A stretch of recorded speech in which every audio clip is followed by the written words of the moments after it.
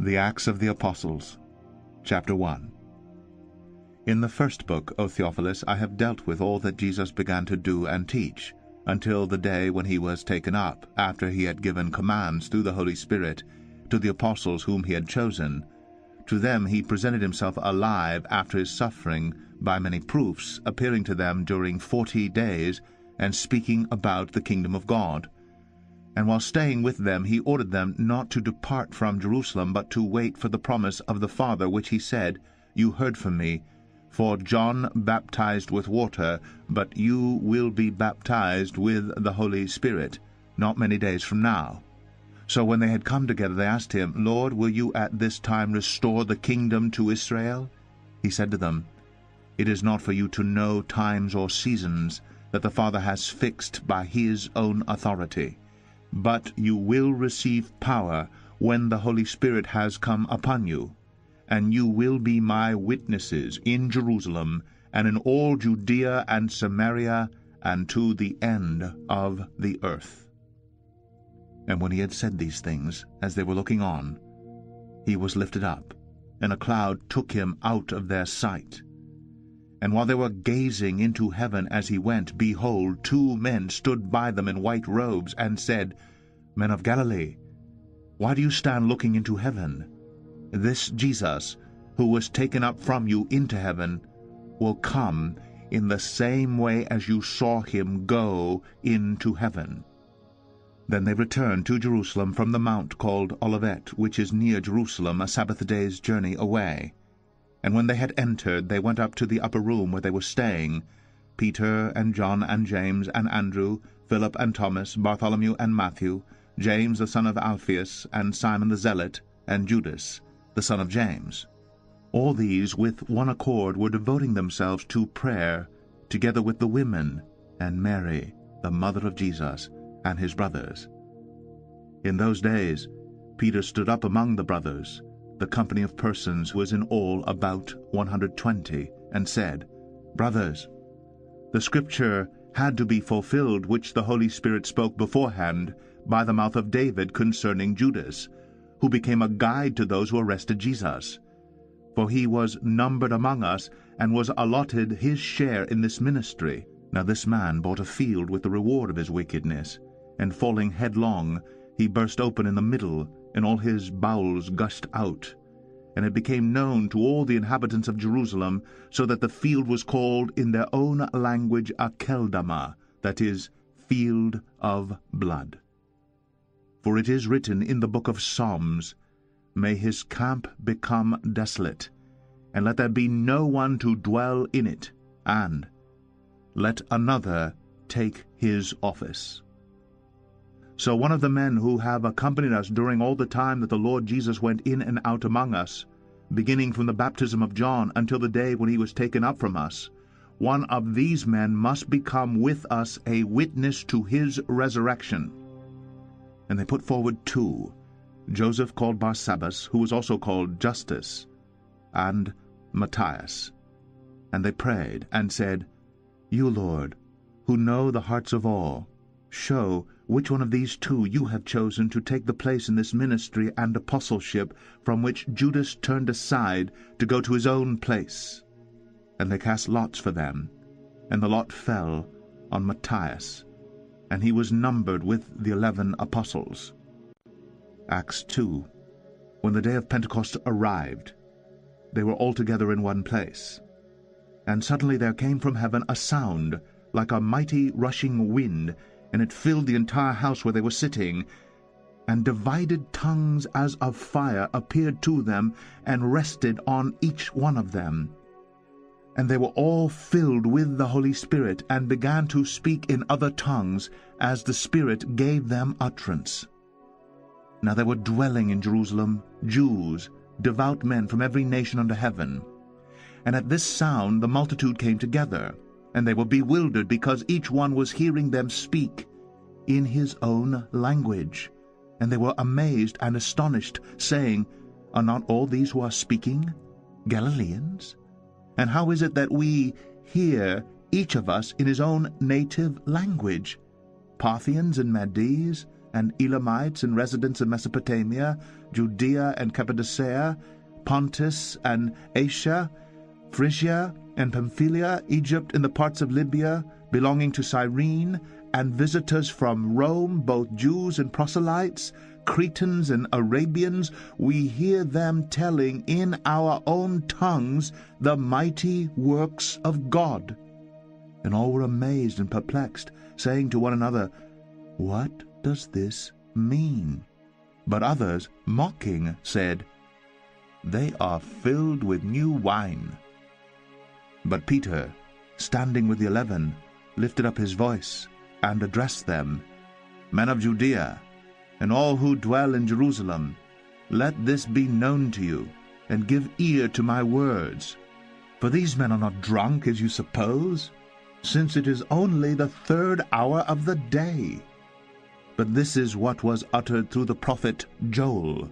And in the last days it shall be, God declares, that I will pour out my Spirit on all flesh, and your sons and your daughters shall prophesy, and your young men shall see visions, and your old men shall dream dreams. Even on my male servants and female servants in those days I will pour out my Spirit, and they shall prophesy.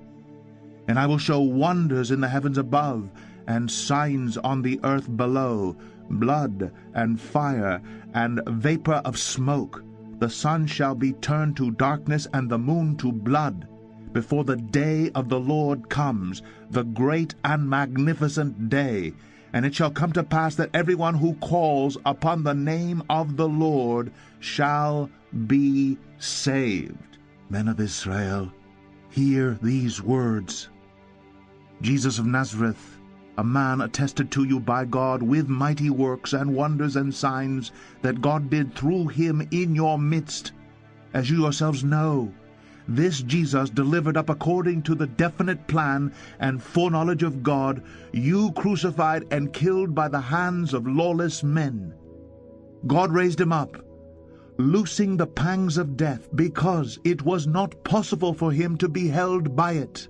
For David says concerning him, I saw the Lord always before me. For he is at my right hand, that I may not be shaken. Therefore my heart was glad, and my tongue rejoiced. My flesh also will dwell in hope. For you will not abandon my soul to Hades, or let your Holy One see corruption.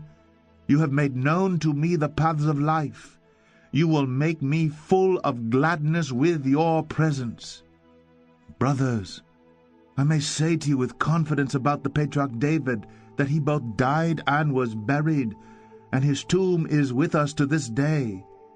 Being therefore a prophet, and knowing that God had sworn with an oath to him that he would set one of his descendants on his throne, he foresaw and spoke about the resurrection of the Christ, that he was not abandoned to Hades, nor did his flesh see corruption. This Jesus God raised up, and of that we all are witnesses. Being therefore exalted at the right hand of God, and having received from the Father the promise of the Holy Spirit, he has poured out this that you yourselves are seeing and hearing.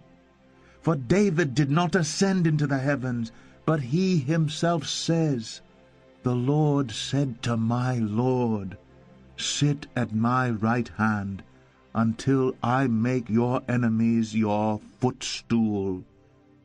Let all the house of Israel therefore know for certain that God has made him both Lord and Christ, this Jesus whom you crucified.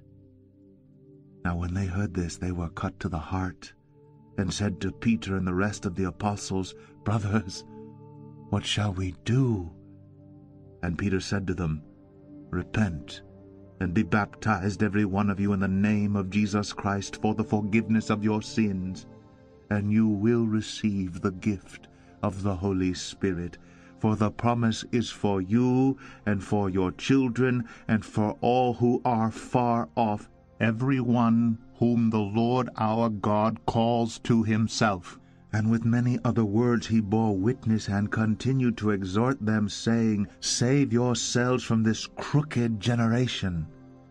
So those who received his word were baptized, and there were added that day about 3,000 souls. And they devoted themselves to the apostles' teaching and fellowship, to the breaking of bread and the prayers. And awe came upon every soul, and many wonders and signs were being done through the apostles. And all who believed were together and had all things in common. And they were selling their possessions and belongings, and distributing the proceeds to all as any had need.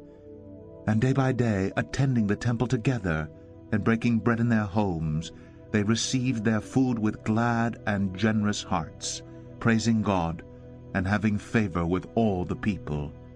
And the Lord added to their number day by day those who were being saved. Acts 3. Now Peter and John were going up to the temple at the hour of prayer, the 9th hour. And a man lame from birth was being carried, whom they laid daily at the gate of the temple that is called the Beautiful Gate, to ask alms of those entering the temple. Seeing Peter and John about to go into the temple, he asked to receive alms. And Peter directed his gaze at him, as did John, and said, Look at us. And he fixed his attention on them, expecting to receive something from them.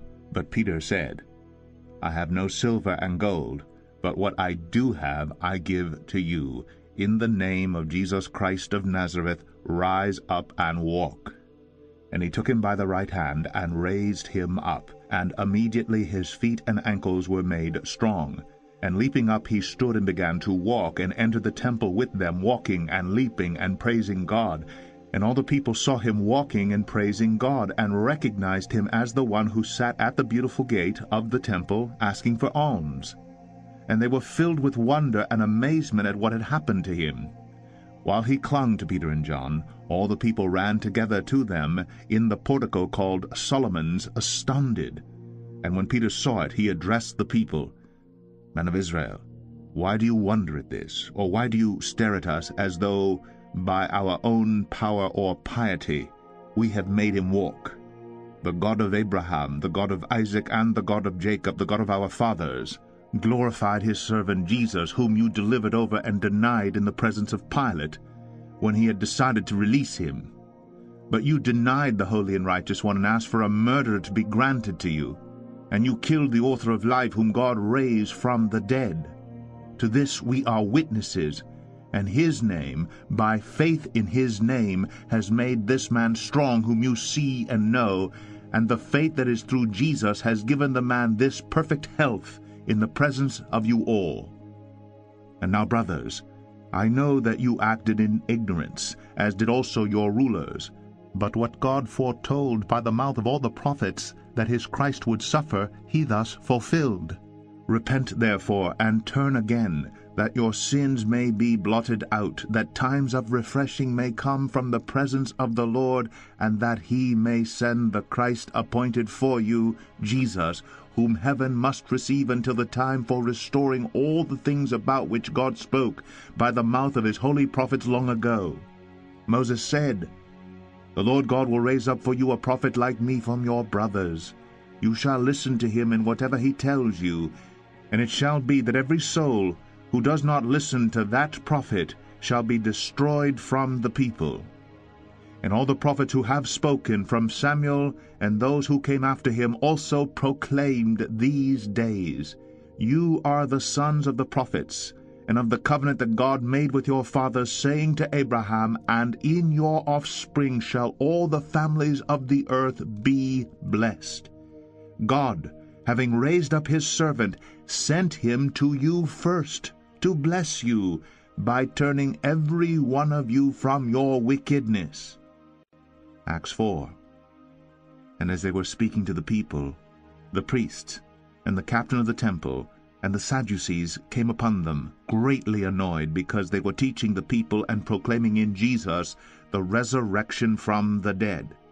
And they arrested them, and put them in custody until the next day, for it was already evening. But many of those who had heard the word believed, and the number of the men came to about 5,000. On the next day, their rulers and elders and scribes gathered together in Jerusalem, with Annas the high priest and Caiaphas and John and Alexander, and all who were of the high priestly family. And when they had set them in the midst, they inquired, By what power or by what name did you do this? Then Peter, filled with the Holy Spirit, said to them, Rulers of the people and elders, if we are being examined today concerning a good deed done to a crippled man, by what means this man has been healed, let it be known to all of you and to all the people of Israel that by the name of Jesus Christ of Nazareth, whom you crucified, whom God raised from the dead, by him this man is standing before you well. This Jesus is the stone that was rejected by you, the builders, which has become the cornerstone. And there is salvation in no one else, for there is no other name under heaven given among men by which we must be saved. Now when they saw the boldness of Peter and John, and perceived that they were uneducated, common men, they were astonished, and they recognized that they had been with Jesus. But seeing the man who was healed standing beside them, they had nothing to say in opposition. But when they had commanded them to leave the council, they conferred with one another, saying, What shall we do with these men? For that a notable sign has been performed through them is evident to all the inhabitants of Jerusalem, and we cannot deny it. But in order that it may spread no further among the people, let us warn them to speak no more to anyone in this name. So they called them and charged them not to speak or teach at all in the name of Jesus. But Peter and John answered them, Whether it is right in the sight of God to listen to you rather than to God, you must judge. For we cannot but speak of what we have seen and heard. And when they had further threatened them, they let them go, finding no way to punish them because of the people, for all were praising God for what had happened. For the man on whom this sign of healing was performed was more than 40 years old. When they were released, they went to their friends and reported what the chief priests and the elders had said to them. And when they heard it, they lifted their voices together to God and said, Sovereign Lord, who made the heaven and the earth and the sea and everything in them, who through the mouth of our father David your servant said by the Holy Spirit, Why did the Gentiles rage, and the peoples plot in vain? The kings of the earth set themselves, and the rulers were gathered together against the Lord and against his anointed. For truly in this city there were gathered together against your holy servant Jesus, whom you anointed, both Herod and Pontius Pilate, along with the Gentiles and the peoples of Israel, to do whatever your hand and your plan had predestined to take place. And now, Lord, look upon their threats, and grant to your servants to continue to speak your word with all boldness, while you stretch out your hand to heal, and signs and wonders are performed through the name of your holy servant Jesus. And when they had prayed, the place in which they were gathered together was shaken, and they were all filled with the Holy Spirit, and continued to speak the word of God with boldness. Now the full number of those who believed were of one heart and soul, and no one said that any of the things that belonged to him was his own, but they had everything in common. And with great power the apostles were giving their testimony to the resurrection of the Lord Jesus, and great grace was upon them all. There was not a needy person among them, for as many as were owners of lands or houses sold them, and brought the proceeds of what was sold, and laid it at the apostles' feet, and it was distributed to each as any had need. Thus Joseph, who was also called by the apostles Barnabas, which means son of encouragement, a Levite, a native of Cyprus, sold a field that belonged to him, and brought the money, and laid it at the apostles' feet. Acts 5. But a man named Ananias, with his wife Sapphira, sold a piece of property, and with his wife's knowledge he kept back for himself some of the proceeds, and brought only a part of it, and laid it at the apostles' feet. But Peter said, Ananias, why has Satan filled your heart to lie to the Holy Spirit, and to keep back for yourself part of the proceeds of the land? While it remained unsold, did it not remain your own?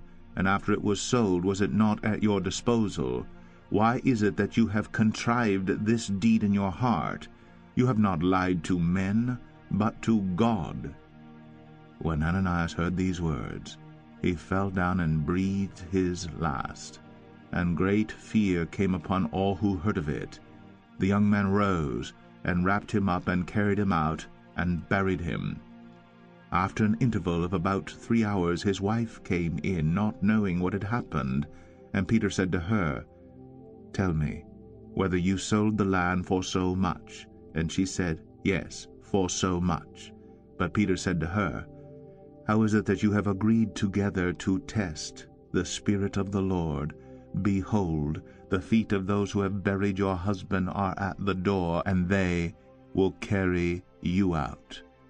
Immediately she fell down at his feet and breathed her last. When the young men came in, they found her dead, and they carried her out, and buried her beside her husband. And great fear came upon the whole church, and upon all who heard of these things. Now many signs and wonders were regularly done among the people by the hands of the apostles, and they were all together in Solomon's portico. None of the rest dared join them, but the people held them in high esteem. And more than ever believers were added to the Lord, multitudes of both men and women, so that they even carried out the sick into the streets, and laid them on cots and mats, that as Peter came by, at least his shadow might fall on some of them. The people also gathered from the towns around Jerusalem, bringing the sick and those afflicted with unclean spirits, and they were all healed. But the high priest rose up, and all who were with him, that is, the party of the Sadducees, and filled with jealousy, they arrested the apostles and put them in the public prison. But during the night an angel of the Lord opened the prison doors, and brought them out, and said, Go and stand in the temple, and speak to the people all the words of this life. And when they heard this, they entered the temple at daybreak, and began to teach. Now when the high priest came, and those who were with him, they called together the council and all the senate of Israel, and sent to the prison to have them brought. But when the officers came, they did not find them in the prison, so they returned and reported, We found the prison securely locked, and the guards standing at the doors. But when we opened them, we found no one inside. Now when the captain of the temple and the chief priests heard these words, they were greatly perplexed about them, wondering what this would come to. And someone came and told them, Look, the men whom you put in prison are standing in the temple and teaching the people. Then the captain with the officers went and brought them, but not by force, for they were afraid of being stoned by the people. And when they had brought them, they set them before the council. And the high priest questioned them, saying, We strictly charged you not to teach in this name. Yet here you have filled Jerusalem with your teaching, and you intend to bring this man's blood upon us. But Peter and the apostles answered, We must obey God rather than men. The God of our fathers raised Jesus, whom you killed by hanging him on a tree. God exalted him at his right hand as leader and Savior, to give repentance to Israel and forgiveness of sins. And we are witnesses to these things, and so is the Holy Spirit, whom God has given to those who obey him. When they heard this, they were enraged and wanted to kill them. But a Pharisee in the council named Gamaliel, a teacher of the law held in honor by all the people, stood up and gave orders to put the men outside for a little while. And he said to them, Men of Israel, take care what you are about to do with these men. For before these days Theudas rose up, claiming to be somebody, and a number of men, about 400, joined him. He was killed, and all who followed him were dispersed and came to nothing. After him Judas the Galilean rose up in the days of the census, and drew away some of the people after him. He too perished, and all who followed him were scattered. So in the present case, I tell you, Keep away from these men and let them alone. For if this plan or this undertaking is of man, it will fail. But if it is of God, you will not be able to overthrow them. You might even be found opposing God." So they took his advice. And when they had called in the apostles, they beat them and charged them not to speak in the name of Jesus, and let them go. Then they left the presence of the council, rejoicing that they were counted worthy to suffer dishonor for the name. And every day, in the temple and from house to house, they did not cease teaching and preaching Jesus as the Christ. Acts 6. Now in these days, when the disciples were increasing in number, a complaint by the Hellenists arose against the Hebrews because their widows were being neglected in the daily distribution. And the 12 summoned the full number of the disciples and said, "It is not right that we should give up preaching the word of God to serve tables. Therefore, brothers, pick out from among you 7 men of good repute, full of the Holy Spirit and of wisdom, whom we will appoint to this duty. But we will devote ourselves to prayer and to the ministry of the word." And what they said pleased the whole gathering. And they chose Stephen, a man full of faith and of the Holy Spirit, and Philip, and Procrus, and Nicanor, and Timon, and Parmenas, and Nicholas, a proselyte of Antioch. These they set before the apostles, and they prayed and laid their hands on them. And the word of God continued to increase. And the number of the disciples multiplied greatly in Jerusalem, and a great many of the priests became obedient to the faith. And Stephen, full of grace and power, was doing great wonders and signs among the people. Then some of those who belonged to the synagogue of the freedmen, as it was called, and of the Cyrenians, and of the Alexandrians, and of those from Cilicia and Asia, rose up and disputed with Stephen. But they could not withstand the wisdom and the spirit with which he was speaking. Then they secretly instigated men who said, "We have heard him speak blasphemous words against Moses and God." And they stirred up the people, and the elders, and the scribes. And they came upon him, and seized him, and brought him before the council. And they set up false witnesses who said, "This man never ceases to speak words against this holy place and the law. For we have heard him say that this Jesus of Nazareth will destroy this place, and will change the customs that Moses delivered to us." And gazing at him, all who sat in the council saw that his face was like the face of an angel. Acts 7. And the high priest said, "Are these things so?" And Stephen said, "Brothers and fathers, hear me. The God of glory appeared to our father Abraham when he was in Mesopotamia, before he lived in Haran, and said to him, 'Go out from your land and from your kindred, and go into the land that I will show you.' Then he went out from the land of the Chaldeans and lived in Haran. And after his father died, God removed him from there into this land in which you are now living. Yet he gave him no inheritance in it, not even a foot's length, but promised to give it to him as a possession and to his offspring after him, though he had no child. And God spoke to this effect, that his offspring would be sojourners in a land belonging to others, who would enslave them and afflict them 400 years. But I will judge the nation that they serve, said God. And after that they shall come out and worship me in this place.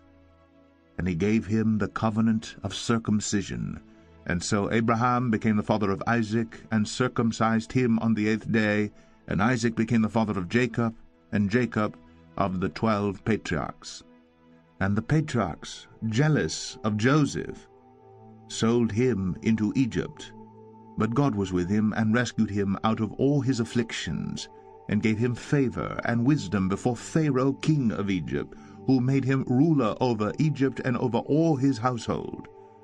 Now there came a famine throughout all Egypt and Canaan, and great affliction, and our fathers could find no food.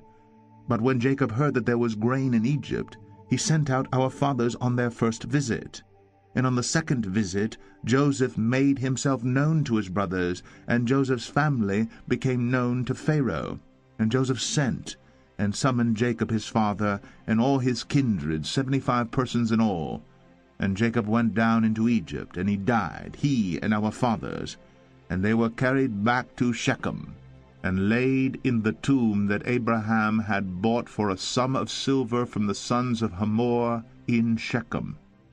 But as the time of the promise drew near, which God had granted to Abraham, the people increased and multiplied in Egypt, until there arose over Egypt another king who did not know Joseph. He dealt shrewdly with our race, and forced our fathers to expose their infants so that they would not be kept alive. At this time Moses was born, and he was beautiful in God's sight, and he was brought up for 3 months in his father's house.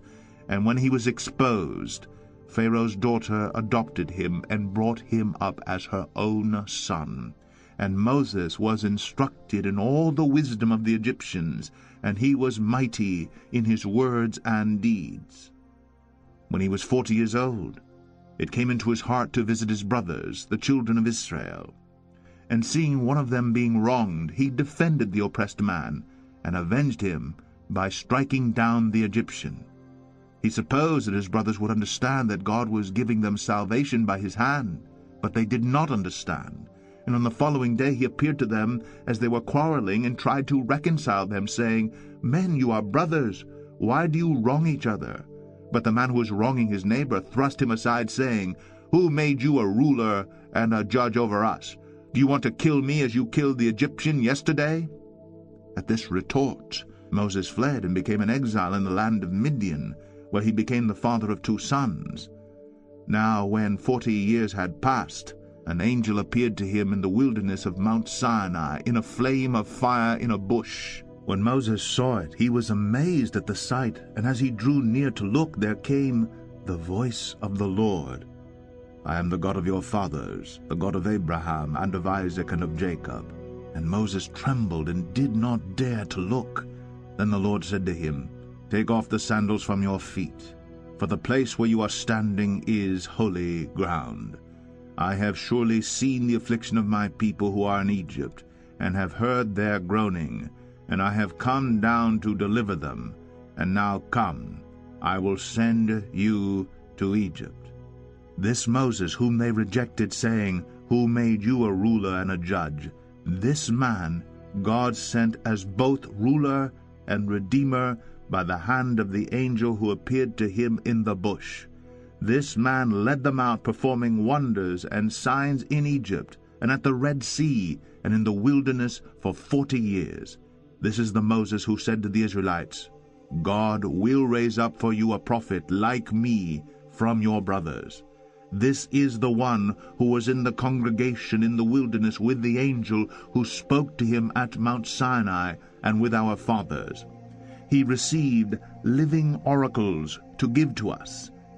Our fathers refused to obey him, but thrust him aside, and in their hearts they turned to Egypt, saying to Aaron, Make for us gods who will go before us.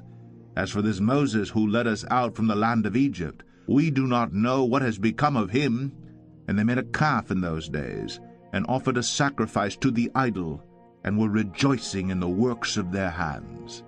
But God turned away and gave them over to worship the host of heaven, as it is written in the book of the prophets, Did you bring to me slain beasts and sacrifices during the 40 years in the wilderness, O house of Israel? You took up the tent of Moloch, and the star of your god Rephan, the images that you made to worship. And I will send you into exile beyond Babylon. Our fathers had the tent of witness in the wilderness, just as he who spoke to Moses directed him to make it, according to the pattern that he had seen. Our fathers in turn brought it in with Joshua when they dispossessed the nations that God drove out before our fathers. So it was until the days of David, who found favor in the sight of God, and asked to find a dwelling place for the God of Jacob. But it was Solomon who built a house for him. Yet The Most High does not dwell in houses made by hands. As the prophet says, Heaven is my throne, and the earth is my footstool. What kind of house will you build for me, says the Lord? Or, what is the place of my rest? Did not my hand make all these things?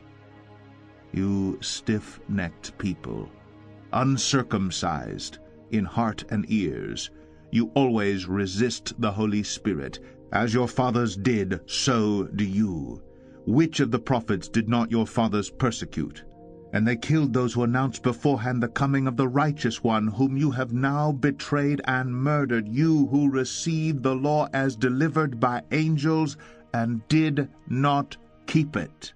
Now when they heard these things, they were enraged, and they ground their teeth at him.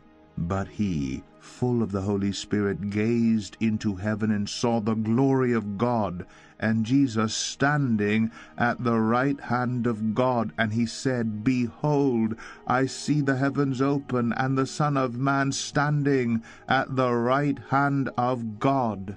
But they cried out with a loud voice, and stopped their ears, and rushed together at him. Then they cast him out of the city, and stoned him. And the witnesses laid down their garments at the feet of a young man named Saul. And as they were stoning Stephen, he called out, Lord Jesus, receive my spirit. And falling to his knees, he cried out with a loud voice, Lord, do not hold this sin against them. And when he had said this, he fell asleep. Acts 8. And Saul approved of his execution. And there arose on that day a great persecution against the church in Jerusalem, and they were all scattered throughout the regions of Judea and Samaria, except the apostles. Devout men buried Stephen, and made great lamentation over him. But Saul was ravaging the church, and entering house after house, he dragged off men and women, and committed them to prison. Now those who were scattered went about preaching the word. Philip went down to the city of Samaria, and proclaimed to them the Christ. And the crowds with one accord paid attention to what was being said by Philip when they heard him, and saw the signs that he did. For unclean spirits came out of many who were possessed, crying with a loud voice, and many who were paralyzed or lame were healed. So there was much joy in that city. But there was a man named Simon, who had previously practiced magic in the city, and amazed the people of Samaria, saying that he himself was somebody great. They all paid attention to him, from the least to the greatest, saying, This man is the power of God that is called great. And they paid attention to him because for a long time he had amazed them with his magic. But when they believed Philip as he preached good news about the kingdom of God and the name of Jesus Christ, they were baptized, both men and women. Even Simon himself believed, and after being baptized he continued with Philip, and seeing signs and great miracles performed, he was amazed. Now when the apostles at Jerusalem heard that Samaria had received the word of God, they sent to them Peter and John, who came down and prayed for them that they might receive the Holy Spirit. For he had not yet fallen on any of them, but they had only been baptized in the name of the Lord Jesus. Then they laid their hands on them, and they received the Holy Spirit. Now when Simon saw that the Spirit was given through the laying on of the apostles' hands, he offered them money, saying, Give me this power also, so that anyone on whom I lay my hands may receive the Holy Spirit. But Peter said to him, May your silver perish with you, because you thought you could obtain the gift of God with money. You have neither part nor lot in this matter, for your heart is not right before God. Repent therefore of this wickedness of yours, and pray to the Lord that, if possible, the intent of your heart may be forgiven you. For I see that you are in the gall of bitterness and in the bond of iniquity. And Simon answered, Pray for me to the Lord, that nothing of what you have said may come upon me. Now when they had testified and spoken the word of the Lord, they returned to Jerusalem, preaching the gospel to many villages of the Samaritans. Now an angel of the Lord said to Philip, Rise, and go toward the south, to the road that goes down from Jerusalem to Gaza. This is a desert place. And he rose and went. And there was an Ethiopian, a eunuch, a court official of Candace, queen of the Ethiopians, who was in charge of all her treasure. He had come to Jerusalem to worship, and was returning seated in his chariot. And he was reading the prophet Isaiah. And the Spirit said to Philip, Go over and join this chariot. So Philip ran to him and heard him reading Isaiah the prophet, and asked, Do you understand what you are reading? And he said, How can I unless someone guides me? And he invited Philip to come up and sit with him. Now the passage of the scripture that he was reading was this: Like a sheep he was led to the slaughter, and like a lamb before its shearer is silent, so he opens not his mouth. In his humiliation justice was denied him. Who can describe his generation? For his life is taken away from the earth. And the eunuch said to Philip, About whom, I ask you, does the prophet say this? About himself, or about someone else? Then Philip opened his mouth, and beginning with this scripture, he told him the good news about Jesus. And as they were going along the road, they came to some water, and the eunuch said, See, here is water. What prevents me from being baptized? And he commanded the chariot to stop. And they both went down into the water, Philip and the eunuch, and he baptized him. And when they came up out of the water, the Spirit of the Lord carried Philip away, and the eunuch saw him no more, and went on his way rejoicing. But Philip found himself in Azotus, and as he passed through, he preached the gospel to all the towns until he came to Caesarea. Acts 9. But Saul, still breathing threats and murder against the disciples of the Lord, went to the high priest and asked him for letters to the synagogues at Damascus, so that if he found any belonging to the way, men or women, he might bring them bound to Jerusalem. Now as he went on his way, he approached Damascus, and suddenly a light from heaven flashed around him, and falling to the ground he heard a voice saying to him, Saul, Saul, why are you persecuting me? And he said, Who are you, Lord? And he said, I am Jesus, whom you are persecuting. But rise, and enter the city, and you will be told what you are to do. The men who were traveling with him stood speechless, hearing the voice, but seeing no one. Saul rose from the ground, and although his eyes were opened, he saw nothing. So they led him by the hand, and brought him into Damascus. And for 3 days he was without sight, and neither ate nor drank. Now there was a disciple at Damascus named Ananias. The Lord said to him in a vision, Ananias. And he said, Here I am, Lord. And the Lord said to him, Rise, and go to the street called Straight, and at the house of Judas look for a man of Tarsus named Saul, for behold, he is praying. And he has seen in a vision a man named Ananias come in, and lay his hands on him, so that he might regain his sight. But Ananias answered, Lord, I have heard from many about this man, how much evil he has done to your saints at Jerusalem. And here he has authority from the chief priests, to bind all who call on your name. But the Lord said to him, Go, for he is a chosen instrument of mine, to carry my name before the Gentiles and kings and the children of Israel. For I will show him how much he must suffer for the sake of my name. So Ananias departed, and entered the house. And laying his hands on him, he said, Brother Saul, the Lord Jesus, who appeared to you on the road by which you came, has sent me, so that you may regain your sight, and be filled with the Holy Spirit. And immediately something like scales fell from his eyes, and he regained his sight. Then he rose and was baptized, and taking food, he was strengthened. For some days he was with the disciples at Damascus, and immediately he proclaimed Jesus in the synagogues, saying, He is the Son of God. And all who heard him were amazed, and said, Is not this the man who made havoc in Jerusalem of those who called upon this name? And has he not come here for this purpose, to bring them bound before the chief priests? But Saul increased all the more in strength, and confounded the Jews who lived in Damascus by proving that Jesus was the Christ. When many days had passed, the Jews plotted to kill him, but their plot became known to Saul. They were watching the gates day and night in order to kill him, but his disciples took him by night, and let him down through an opening in the wall, lowering him in a basket. And when he had come to Jerusalem, he attempted to join the disciples, and they were all afraid of him, for they did not believe that he was a disciple.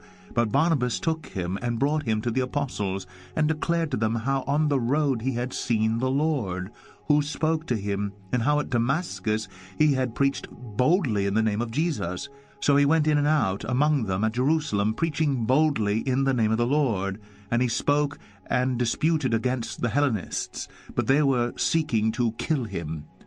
And when the brothers learned this, they brought him down to Caesarea, and sent him off to Tarsus. So the church throughout all Judea and Galilee and Samaria had peace, and was being built up, and walking in the fear of the Lord, and in the comfort of the Holy Spirit, it multiplied. Now as Peter went here and there among them all, he came down also to the saints who lived in Lydda. There he found a man named Aeneas, bedridden for 8 years, who was paralyzed. And Peter said to him, Aeneas, Jesus Christ heals you. Rise, and make your bed. And immediately he rose. And all the residents of Lydda and Sharon saw him, and they turned to the Lord. Now there was in Joppa a disciple named Tabitha, which translated means Dorcas. She was full of good works and acts of charity. In those days she became ill and died. And when they had washed her, they laid her in an upper room. Since Lydda was near Joppa, the disciples, hearing that Peter was there, sent 2 men to him, urging him, Please come to us without delay. So Peter rose and went with them. And when he arrived, they took him to the upper room. All the widows stood beside him, weeping and showing tunics and other garments that Dorcas made while she was with them. But Peter put them all aside, and knelt down and prayed. And turning to the body, he said, Tabitha, arise. And she opened her eyes. And when she saw Peter, she sat up. And he gave her his hand, and raised her up. Then calling the saints and widows, he presented her alive. And it became known throughout all Joppa, and many believed in the Lord. And he stayed in Joppa for many days with one Simon, a tanner. Acts 10. At Caesarea there was a man named Cornelius, a centurion of what was known as the Italian cohort, a devout man who feared God with all his household, gave alms generously to the people, and prayed continually to God. About the 9th hour of the day he saw clearly in a vision an angel of God come in and say to him, Cornelius. And he stared at him in terror and said, What is it, Lord? And he said to him, Your prayers and your alms have ascended as a memorial before God. And now send men to Joppa and bring one Simon who is called Peter. He is lodging with one Simon a tanner, whose house is by the seaside. When the angel who spoke to him had departed, he called 2 of his servants and a devout soldier from among those who attended him, and having related everything to them, he sent them to Joppa. The next day, as they were on their journey and approaching the city, Peter went up on the housetop about the 6th hour to pray, and he became hungry and wanted something to eat. But while they were preparing it, he fell into a trance, and saw the heavens opened, and something like a great sheet descending, being let down by its 4 corners upon the earth. In it were all kinds of animals and reptiles and birds of the air. And there came a voice to him, Rise, Peter, kill and eat. But Peter said, By no means, Lord, for I have never eaten anything that is common or unclean. And the voice came to him a second time, What God has made clean, do not call common. This happened 3 times, and the thing was taken up at once to heaven. Now while Peter was inwardly perplexed as to what the vision that he had seen might mean, behold, the men who were sent by Cornelius, having made inquiry for Simon's house, stood at the gate, and called out to ask whether Simon, who is called Peter, was lodging there. And while Peter was pondering the vision, the Spirit said to him, Behold, 3 men are looking for you. Rise and go down and accompany them without hesitation, for I have sent them. And Peter went down to the men and said, I am the one you are looking for. What is the reason for your coming? And they said, Cornelius, a centurion, an upright and God-fearing man who is well spoken of by the whole Jewish nation, was directed by a holy angel to send for you to come to his house and to hear what you have to say. So he invited them in to be his guests. The next day he rose and went away with them, and some of the brothers from Joppa accompanied him. And on the following day they entered Caesarea. Cornelius was expecting them, and had called together his relatives and close friends. When Peter entered, Cornelius met him, and fell down at his feet and worshipped him. But Peter lifted him up, saying, Stand up, I too am a man. And as he talked with him, he went in and found many persons gathered. Then he said to them, You yourselves know how unlawful it is for a Jew to associate with or to visit anyone of another nation. But God has shown me that I should not call any person common or unclean. So when I was sent for, I came without objection. I asked then, Why you sent for me? And Cornelius said, 4 days ago about this hour I was praying in my house at the 9th hour, and behold, a man stood before me in bright clothing, and said, Cornelius, your prayer has been heard, and your alms have been remembered before God. Send therefore to Joppa, and ask for Simon, who is called Peter. He is lodging in the house of Simon a tanner by the sea. So I sent for you at once, and you have been kind enough to come. Now therefore we are all here in the presence of God to hear all that you have been commanded by the Lord. So Peter opened his mouth and said, Truly I understand that God shows no partiality, but in every nation anyone who fears him and does what is right is acceptable to him. As for the word that he sent to Israel, preaching good news of peace through Jesus Christ, he is Lord of all. You yourselves know what happened throughout all Judea, beginning from Galilee after the baptism that John proclaimed, how God anointed Jesus of Nazareth with the Holy Spirit and with power. He went about doing good and healing all who were oppressed by the devil, for God was with him. And we are witnesses of all that he did both in the country of the Jews and in Jerusalem. They put him to death by hanging him on a tree. But God raised him on the 3rd day and made him to appear, not to all the people, but to us who had been chosen by God as witnesses, who ate and drank with him after he rose from the dead. And he commanded us to preach to the people and to testify that he is the one appointed by God to be judge of the living and the dead. To him all the prophets bear witness that everyone who believes in him receives forgiveness of sins through his name. While Peter was still saying these things, the Holy Spirit fell on all who heard the word. And the believers from among the circumcised who had come with Peter were amazed, because the gift of the Holy Spirit was poured out even on the Gentiles, for they were hearing them speaking in tongues and extolling God. Then Peter declared, Can anyone withhold water for baptizing these people who have received the Holy Spirit just as we have? And he commanded them to be baptized in the name of Jesus Christ. Then they asked him to remain for some days. Acts 11. Now the apostles and the brothers who were throughout Judea heard that the Gentiles also had received the word of God. So when Peter went up to Jerusalem, the circumcision party criticized him, saying, You went to uncircumcised men and ate with them. But Peter began and explained it to them in order. I was in the city of Joppa praying, and in a trance I saw a vision, something like a great sheet descending, being let down from heaven by its 4 corners, and it came down to me. Looking at it closely, I observed animals, and beasts of prey, and reptiles, and birds of the air. And I heard a voice saying to me, Rise, Peter, kill and eat. But I said, By no means, Lord, for nothing common or unclean has ever entered my mouth. But the voice answered a second time from heaven, What God has made clean, do not call common. This happened 3 times, and all was drawn up again into heaven. And behold, at that very moment 3 men arrived at the house in which we were, sent to me from Caesarea. And the Spirit told me to go with them, making no distinction. These 6 brothers also accompanied me, and we entered the man's house. And he told us how he had seen the angel stand in his house and say, 'Send to Joppa, and bring Simon, who is called Peter. He will declare to you a message by which you will be saved, you and all your household.' As I began to speak, the Holy Spirit fell on them just as on us at the beginning. And I remembered the word of the Lord, how he said, 'John baptized with water, but you will be baptized with the Holy Spirit.' If then God gave the same gift to them as he gave to us when we believed in the Lord Jesus Christ, who was I that I could stand in God's way?" When they heard these things, they fell silent.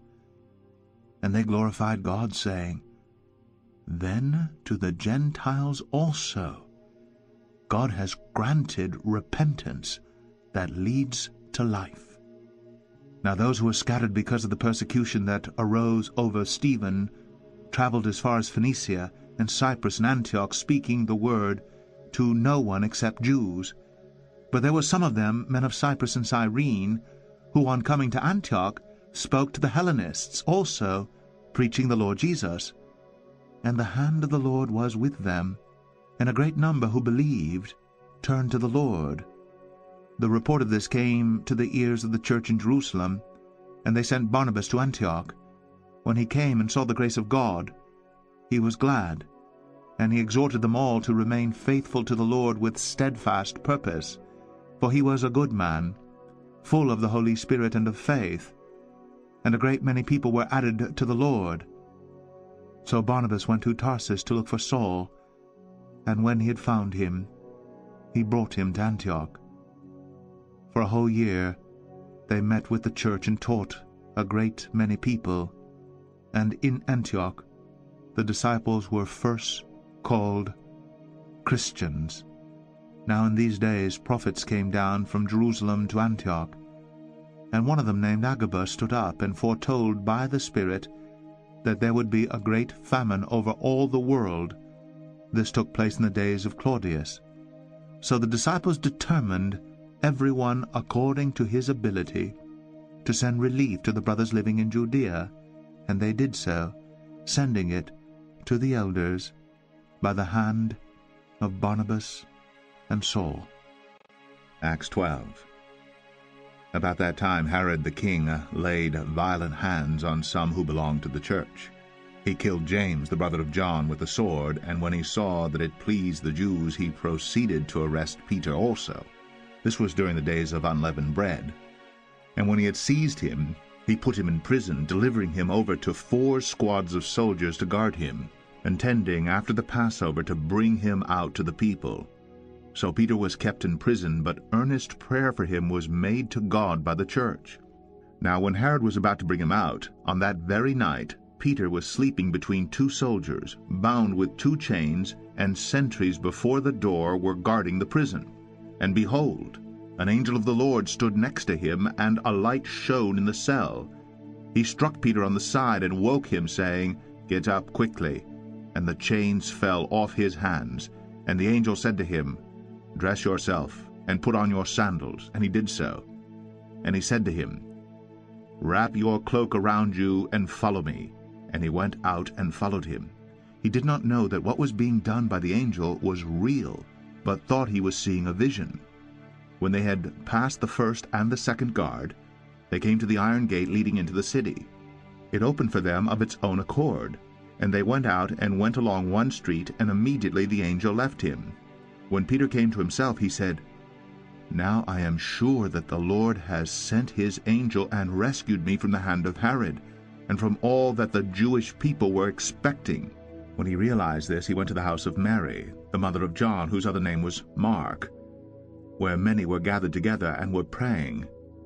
And when he knocked at the door of the gateway, a servant girl named Rhoda came to answer. Recognizing Peter's voice, in her joy she did not open the gate, but ran in and reported that Peter was standing at the gate. They said to her, "You are out of your mind." But she kept insisting that it was so, and they kept saying, "It is his angel." But Peter continued knocking, and when they opened, they saw him and were amazed. But motioning to them in his hand to be silent, he described to them how the Lord had brought him out of the prison, and he said, "Tell these things to James and to the brothers." Then he departed and went to another place. Now when day came, there was no little disturbance among the soldiers over what had become of Peter. And after Herod searched for him and did not find him, he examined the sentries and ordered that they should be put to death. Then he went down from Judea to Caesarea and spent time there. Now Herod was angry with the people of Tyre and Sidon, and they came to him with one accord, and having persuaded Blastus, the king's chamberlain, they asked for peace, because their country depended on the king's country for food. On an appointed day Herod put on his royal robes, took his seat upon the throne, and delivered an oration to them. And the people were shouting, "The voice of a God, and not of a man." Immediately an angel of the Lord struck him down, because he did not give God the glory, and he was eaten by worms, and breathed his last. But the word of God increased and multiplied. And Barnabas and Saul returned from Jerusalem when they had completed their service, bringing with them John, whose other name was Mark. Acts 13. Now there were in the church at Antioch prophets and teachers, Barnabas, Simeon, who was called Niger, Lucius of Cyrene, Manaen, a member of the court of Herod the Tetrarch, and Saul. While they were worshipping the Lord and fasting, the Holy Spirit said, "Set apart for me Barnabas and Saul for the work to which I have called them." Then after fasting and praying, they laid their hands on them and sent them off. So being sent out by the Holy Spirit, they went down to Seleucia, and from there they sailed to Cyprus. When they arrived at Salamis, they proclaimed the word of God in the synagogues of the Jews, and they had John to assist them. When they had gone through the whole island as far as Paphos, they came upon a certain magician, a Jewish false prophet named Bar-Jesus. He was with the proconsul Sergius Paulus, a man of intelligence, who summoned Barnabas and Saul and sought to hear the word of God. But Elymas the magician, for that is the meaning of his name, opposed them, seeking to turn the proconsul away from the faith. But Saul, who was also called Paul, filled with the Holy Spirit, looked intently at him and said, "You son of the devil, you enemy of all righteousness, full of all deceit and villainy, will you not stop making crooked the straight paths of the Lord? And now, behold, the hand of the Lord is upon you, and you will be blind and unable to see the sun for a time." Immediately mist and darkness fell upon him, and he went about seeking people to lead him by the hand. Then the proconsul believed when he saw what had occurred, for he was astonished at the teaching of the Lord. Now Paul and his companions set sail from Paphos and came to Perga in Pamphylia, and John left them and returned to Jerusalem. But they went on from Perga and came to Antioch in Pisidia, and on the Sabbath day they went into the synagogue and sat down. After the reading from the law and the prophets, the rulers of the synagogue sent a message to them, saying, "Brothers, if you have any word of exhortation for the people, say it." So Paul stood up and, motioning with his hand, said, "Men of Israel, and you who fear God, listen. The God of this people Israel chose our fathers and made the people great during their stay in the land of Egypt, and with uplifted arm he led them out of it. And for about 40 years he put up with them in the wilderness, and after destroying 7 nations in the land of Canaan, he gave them their land as an inheritance. All this took about 450 years. And after that he gave them judges until Samuel the prophet.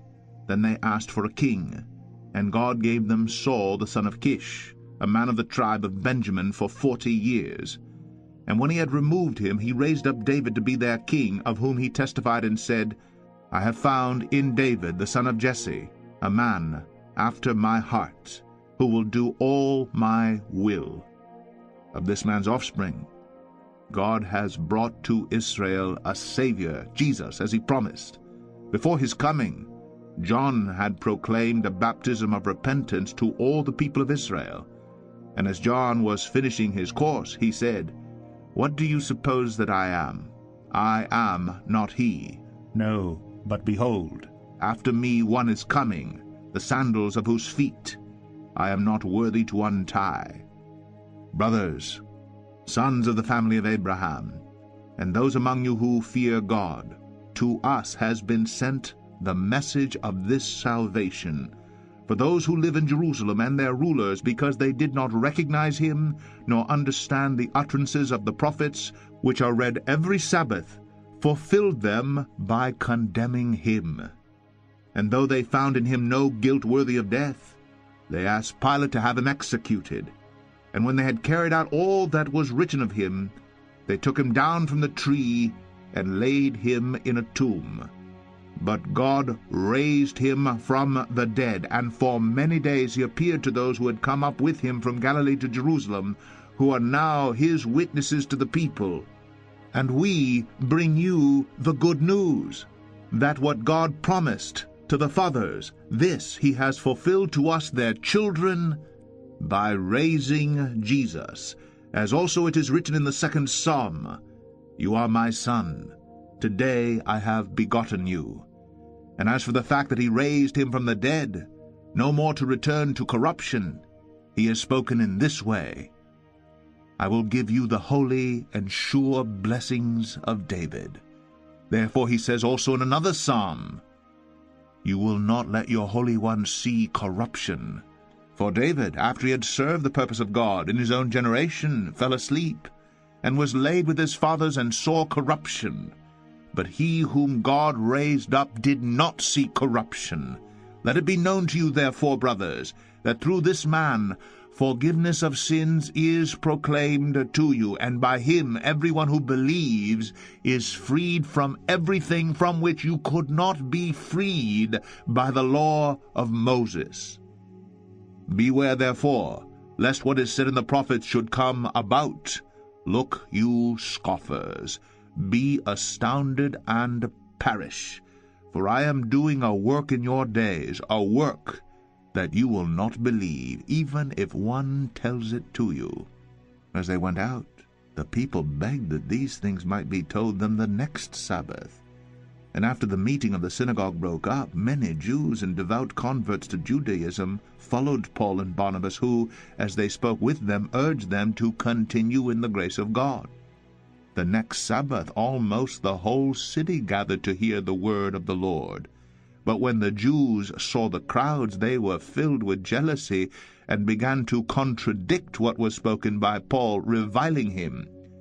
And Paul and Barnabas spoke out boldly, saying, It was necessary that the word of God be spoken first to you. Since you thrust it aside, and judge yourselves unworthy of eternal life, behold, we are turning to the Gentiles. For so the Lord has commanded us, saying, I have made you a light for the Gentiles, that you may bring salvation to the ends of the earth. And when the Gentiles heard this, they began rejoicing and glorifying the word of the Lord, and as many as were appointed to eternal life believed, and the word of the Lord was spreading throughout the whole region. But the Jews incited the devout women of high standing, and the leading men of the city, stirred up persecution against Paul and Barnabas, and drove them out of their district. But they shook off the dust from their feet against them, and went to Iconium. And the disciples were filled with joy and with the Holy Spirit. Acts 14. Now at Iconium they entered together into the Jewish synagogue, and spoke in such a way that a great number of both Jews and Greeks believed. But the unbelieving Jews stirred up the Gentiles, and poisoned their minds against the brothers. So they remained for a long time, speaking boldly for the Lord, who bore witness to the word of his grace, granting signs and wonders to be done by their hands. But the people of the city were divided. Some sided with the Jews, and some with the apostles. When an attempt was made by both Gentiles and Jews with their rulers to mistreat them and to stone them, they learned of it, and fled to Lystra and Derbe, cities of Lycaonia, and to the surrounding country, and there they continued to preach the gospel. Now at Lystra there was a man sitting who could not use his feet. He was crippled from birth, and had never walked. he listened to Paul speaking. And Paul, looking intently at him and seeing that he had faith to be made well, said in a loud voice, "Stand upright on your feet." And he sprang up and began walking. And when the crowd saw what Paul had done, they lifted up their voices, saying in Lycaonian, "The gods have come down to us in the likeness of men." Barnabas they called Zeus, and Paul Hermes, because he was the chief speaker. And the priest of Zeus, whose temple was at the entrance to the city, brought oxen and garlands to the gates, and wanted to offer sacrifice with the crowds. But when the apostles Barnabas and Paul heard of it, they tore their garments and rushed out into the crowd, crying out, "Men, why are you doing these things? We also are men of like nature with you, and we bring you good news, that you should turn from these vain things to a living God, who made the heaven and the earth and the sea and all that is in them. In past generations he allowed all the nations to walk in their own ways, yet he did not leave himself without witness, for he did good by giving you rains from heaven and fruitful seasons, satisfying your hearts with food and gladness." Even with these words they scarcely restrained the people from offering sacrifice to them. But Jews came from Antioch and Iconium, and having persuaded the crowds, they stoned Paul and dragged him out of the city, supposing that he was dead. But when the disciples gathered about him, he rose up and entered the city, and on the next day he went on with Barnabas to Derbe. When they had preached the gospel to that city, and had made many disciples, they returned to Lystra, and to Iconium, and to Antioch, strengthening the souls of the disciples, encouraging them to continue in the faith, and saying that through many tribulations we must enter the kingdom of God. And when they had appointed elders for them in every church, with prayer and fasting, they committed them to the Lord, in whom they had believed. Then they passed through Pisidia, and came to Pamphylia. And when they had spoken the word in Perga, they went down to Attalia, and from there they sailed to Antioch, where they had been commended to the grace of God for the work that they had fulfilled. And when they arrived and gathered the church together, they declared all that God had done with them, and how he had opened a door of faith to the Gentiles. And they remained no little time with the disciples. Acts 15. But some men came down from Judea, and were teaching the brothers, "Unless you are circumcised according to the custom of Moses, you cannot be saved." And after Paul and Barnabas had no small dissension and debate with them, Paul and Barnabas and some of the others were appointed to go up to Jerusalem to the apostles and the elders about this question. So being sent on their way by the church, they passed through both Phoenicia and Samaria, describing in detail the conversion of the Gentiles, and brought great joy to all the brothers. When they came to Jerusalem, they were welcomed by the church and the apostles and the elders, and they declared all that God had done with them. But some believers who belonged to the party of the Pharisees rose up and said, "It is necessary to circumcise them and to order them to keep the law of Moses." The apostles and the elders were gathered together to consider this matter.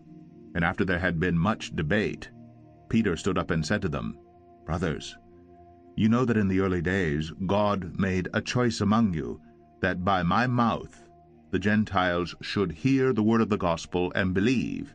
And God, who knows the heart, bore witness to them by giving them the Holy Spirit, just as he did to us. And he made no distinction between us and them, having cleansed their hearts by faith. Now therefore, why are you putting God to the test, by placing a yoke on the neck of the disciples that neither our fathers nor we have been able to bear? But we believe that we will be saved through the grace of the Lord Jesus, just as they will." And all the assembly fell silent, and they listened to Barnabas and Paul as they related what signs and wonders God had done through them among the Gentiles. After they finished speaking, James replied, "Brothers, listen to me. Simeon has related how God first visited the Gentiles to take from them a people for his name, And with this the words of the prophets agree, just as it is written, After this I will return, and I will rebuild the tent of David that has fallen. I will rebuild its ruins, and I will restore it, that the remnant of mankind may seek the Lord, and all the Gentiles who are called by my name, says the Lord, who makes these things known from of old. Therefore my judgment is, that we should not trouble those of the Gentiles who turn to God, but should write to them to abstain from the things polluted by idols, and from sexual immorality, and from what has been strangled, and from blood. For from ancient generations Moses has had in every city those who proclaim him, for he is read every Sabbath in the synagogues. Then it seemed good to the apostles and the elders with the whole church to choose men from among them and send them to Antioch with Paul and Barnabas. They sent Judas called Barsabbas and Silas, leading men among the brothers, with the following letter. The brothers, both the apostles and the elders, to the brothers who are of the Gentiles in Antioch and Syria and Cilicia, greetings. Since we have heard that some persons have gone out from us and troubled you with words, unsettling your minds, although we gave them no instructions, it has seemed good to us, having come to one accord, to choose men and send them to you with our beloved Barnabas and Paul, men who have risked their lives for the sake of our Lord Jesus Christ. We have therefore sent Judas and Silas, who themselves will tell you the same things by word of mouth. For it has seemed good to the Holy Spirit and to us to lay on you no greater burden than these requirements, that you abstain from what has been sacrificed to idols, and from blood, and from what has been strangled, and from sexual immorality. If you keep yourselves from these, you will do well. Farewell. So when they were sent off, they went down to Antioch, and having gathered the congregation together, they delivered the letter. And when they had read it, they rejoiced because of its encouragement. And Judas and Silas, who were themselves prophets, encouraged and strengthened the brothers with many words. And after they had spent some time, they were sent off in peace by the brothers to those who had sent them. But Paul and Barnabas remained in Antioch, teaching and preaching the word of the Lord, with many others also. And after some days, Paul said to Barnabas, Let us return and visit the brothers in every city where we proclaimed the word of the Lord, and see how they are. Now Barnabas wanted to take with them John called Mark, but Paul thought best not to take with them one who had withdrawn from them in Pamphylia, and had not gone with them to the work. And there arose a sharp disagreement, so that they separated from each other. Barnabas took Mark with him and sailed away to Cyprus, but Paul chose Silas and departed, having been commended by the brothers to the grace of the Lord. And he went through Syria and Cilicia, strengthening the churches. Acts 16. Paul came also to Derbe and to Lystra. A disciple was there named Timothy, the son of a Jewish woman who was a believer, but his father was a Greek. He was well spoken of by the brothers at Lystra and Iconium. Paul wanted Timothy to accompany him, and he took him and circumcised him because of the Jews who were in those places, for they all knew that his father was a Greek. As they went on their way through the cities, they delivered to them for observance the decisions that had been reached by the apostles and elders who were in Jerusalem. So the churches were strengthened in the faith, and they increased in numbers daily. And they went through the region of Phrygia and Galatia, having been forbidden by the Holy Spirit to speak the word in Asia. And when they had come up to Mysia, they attempted to go to Bithynia, but the Spirit of Jesus did not allow them. So passing by Mysia, they went down to Troas, and a vision appeared to Paul in the night. A man of Macedonia was standing there, urging him and saying, Come over to Macedonia and help us. And when Paul had seen the vision, immediately we sought to go on into Macedonia, concluding that God had called us to preach the gospel to them. So setting sail from Troas, we made a direct voyage to Samothrace, and the following day to Neapolis, and from there to Philippi, which is a leading city of the district of Macedonia and a Roman colony. We remained in this city some days, And on the Sabbath day we went outside the gate to the riverside, where we supposed there was a place of prayer, and we sat down and spoke to the women who had come to gather. One who heard us was a woman named Lydia from the city of Thyatira, a seller of purple goods, who was a worshipper of God. The Lord opened her heart to pay attention to what was said by Paul, and after she was baptized, and her household as well, she urged us, saying, "If you have judged me to be faithful to the Lord, come to my house and stay." And she prevailed upon us. As we were going to the place of prayer, we were met by a slave girl who had a spirit of divination, and brought her owners much gain by fortune-telling. She followed Paul and us, crying out, "These men are servants of the Most High God, who proclaim to you the way of salvation." And this she kept doing for many days. Paul, having become greatly annoyed, turned and said to the spirit, "I command you in the name of Jesus Christ to come out of her." And it came out that very hour. But when her owners saw that their hope of gain was gone, they seized Paul and Silas and dragged them into the marketplace before the rulers. And when they had brought them to the magistrates, they said, "These men are Jews, and they are disturbing our city. They advocate customs that are not lawful for us as Romans to accept or practice." The crowd joined in attacking them, and the magistrates tore the garments off them and gave orders to beat them with rods. And when they had inflicted many blows upon them, they threw them into the prison, ordering the jailer to keep them safely. Having received this order, he put them into the inner prison and fastened their feet in the stocks. About midnight Paul and Silas were praying and singing hymns to God, and the prisoners were listening to them. And suddenly there was a great earthquake, so that the foundations of the prison were shaken, and immediately all the doors were opened, and everyone's bonds were unfastened. When the jailer woke and saw that the prison doors were open, he drew his sword and was about to kill himself, supposing that the prisoners had escaped. But Paul cried with a loud voice, "Do not harm yourself, for we are all here." And the jailer called for lights, and rushed in, and trembling with fear, he fell down before Paul and Silas. Then he brought them out and said, "Sirs, what must I do to be saved?" And they said, "Believe in the Lord Jesus, and you will be saved, you and your household." And they spoke the word of the Lord to him and to all who were in his house. And he took them the same hour of the night, and washed their wounds, and he was baptized at once, he and all his family. Then he brought them up into his house, and set food before them.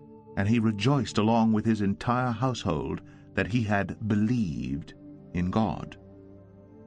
But when it was day, the magistrates sent the police, saying, "Let those men go." And the jailer reported these words to Paul, saying, "The magistrates have sent to let you go. Therefore come out now, and go in peace."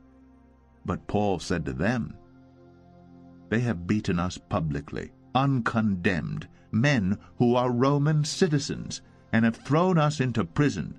And do they now throw us out secretly? No. Let them come themselves and take us out." The police reported these words to the magistrates, and they were afraid when they heard that they were Roman citizens. So they came and apologized to them, and they took them out and asked them to leave the city. So they went out of the prison and visited Lydia. And when they had seen the brothers, they encouraged them and departed. Acts 17. Now when they had passed through Amphipolis and Apollonia, they came to Thessalonica, where there was a synagogue of the Jews. And Paul went in, as was his custom, and on 3 Sabbath days he reasoned with them from the Scriptures, explaining and proving that it was necessary for the Christ to suffer and to rise from the dead, and saying, "This Jesus whom I proclaim to you is the Christ." And some of them were persuaded, and joined Paul and Silas, as did a great many of the devout Greeks, and not a few of the leading women. But the Jews were jealous, and taking some wicked men of the rabble, they formed a mob, set the city in an uproar, and attacked the house of Jason, seeking to bring them out of the crowd. And when they could not find them, they dragged Jason and some of the brothers before the city authorities, shouting, These men who have turned the world upside down have come here also, and Jason has received them, and they are all acting against the decrees of Caesar, saying that there is another king, Jesus. And the people and the city authorities were disturbed when they heard these things. And when they had taken money as security from Jason and the rest, they let them go. The brothers immediately sent Paul and Silas away by night to Berea, and when they arrived, they went into the Jewish synagogue. Now these Jews were more noble than those in Thessalonica. They received the word with all eagerness, examining the Scriptures daily to see if these things were so. Many of them therefore believed, with not a few Greek women of high standing as well as men. But when the Jews from Thessalonica learned that the word of God was proclaimed by Paul at Berea also, they came there too, agitating and stirring up the crowds. Then the brothers immediately sent Paul off on his way to the sea, but Silas and Timothy remained there.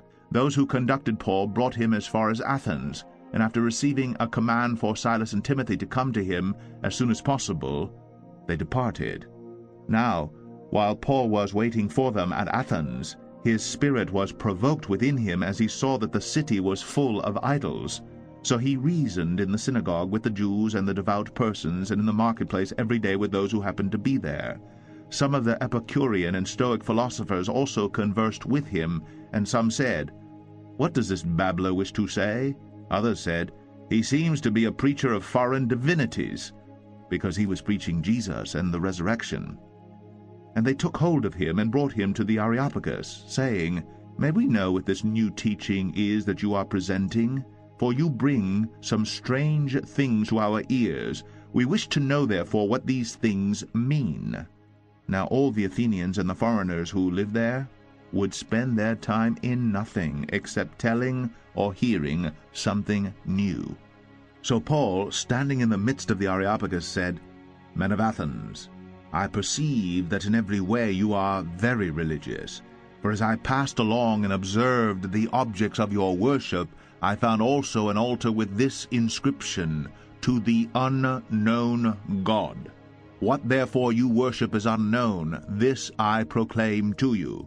The God who made the world and everything in it, being Lord of heaven and earth, does not live in temples made by man, nor is he served by human hands as though he needed anything, since he himself gives to all mankind life and breath and everything.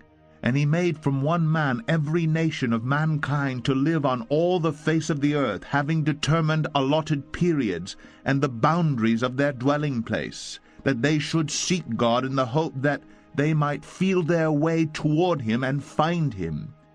Yet he is actually not far from each one of us, for in him we live and move and have our being, as even some of your own poets have said, for we are indeed his offspring.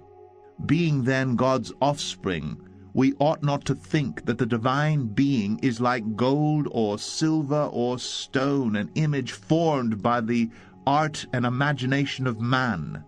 The times of ignorance God overlooked, but now he commands all people everywhere to repent, because he has fixed a day on which he will judge the world in righteousness by a man whom he has appointed, and of this he has given assurance to all by raising him from the dead."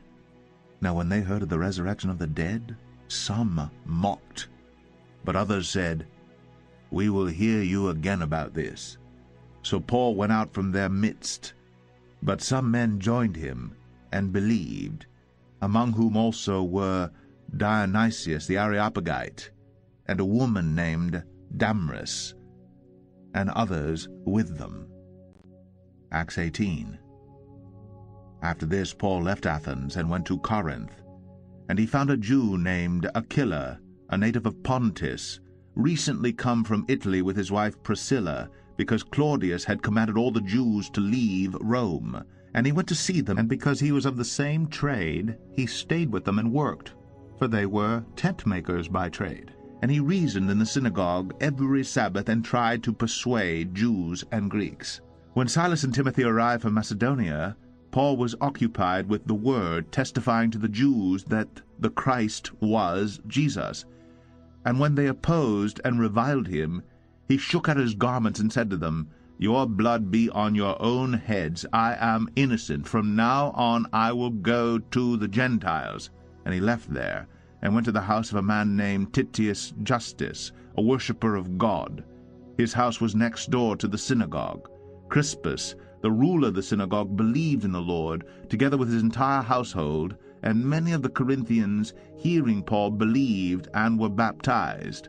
And the Lord said to Paul one night in a vision, "Do not be afraid, but go on speaking, and do not be silent, for I am with you, and no one will attack you to harm you, for I have many in this city who are my people."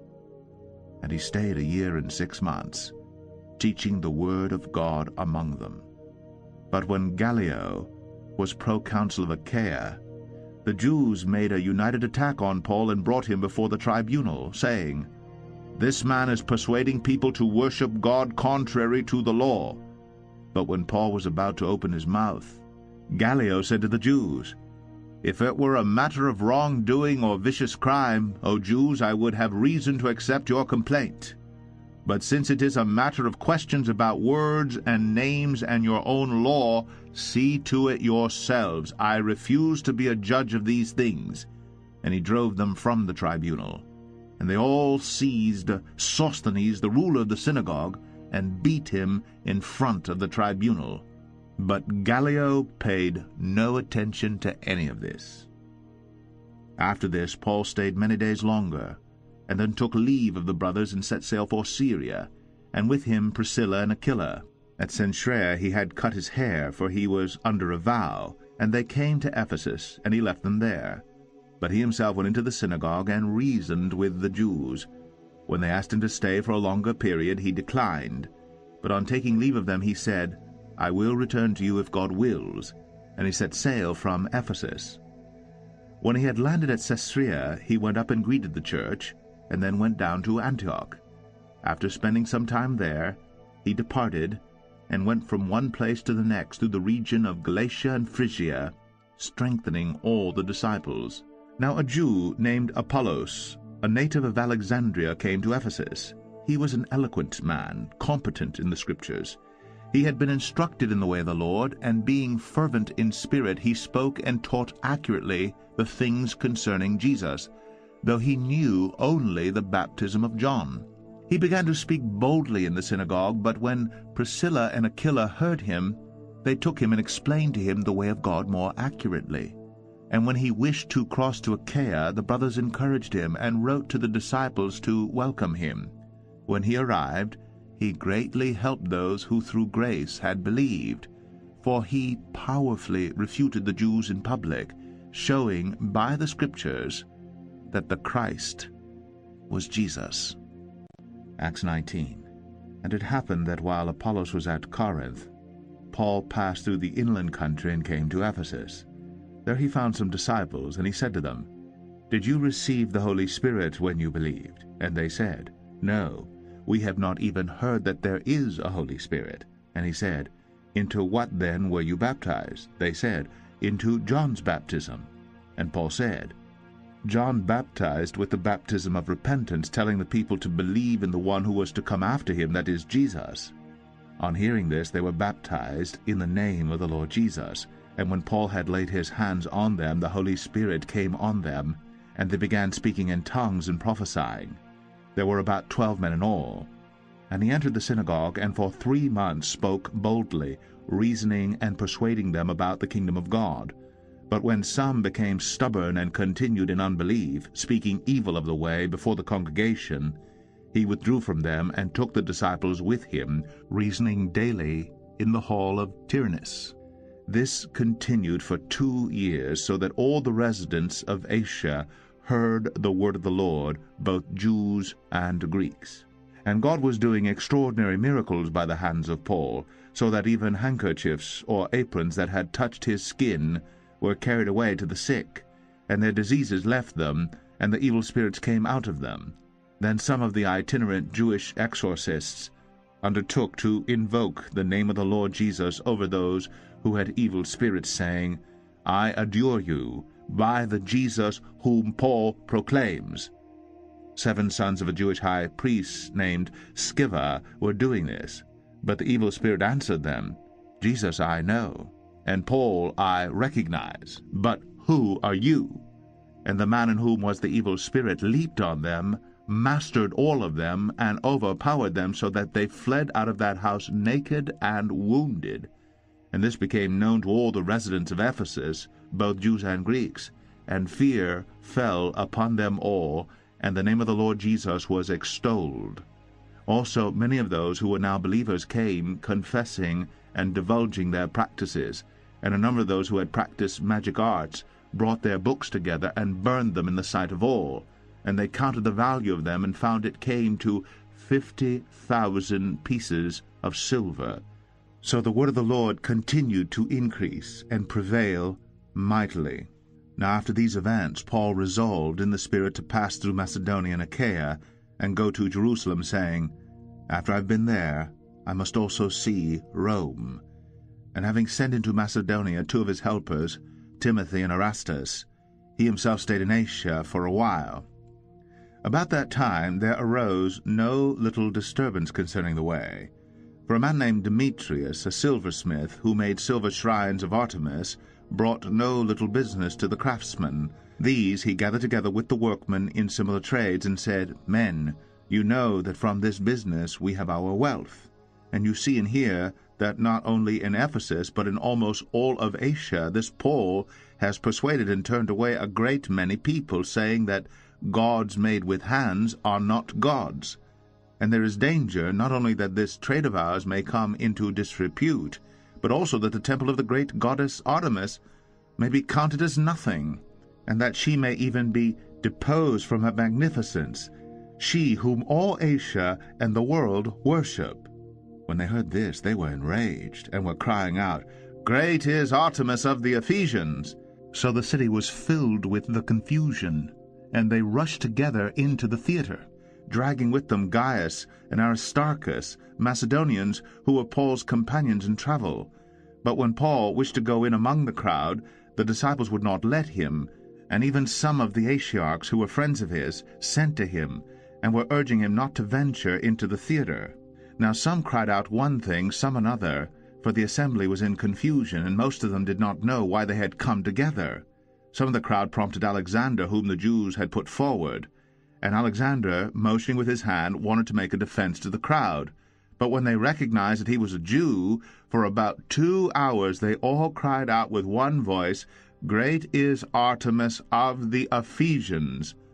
And when the town clerk had quieted the crowd, he said, Men of Ephesus, who is there who does not know that the city of the Ephesians is temple keeper of the great Artemis, and of the sacred stone that fell from the sky?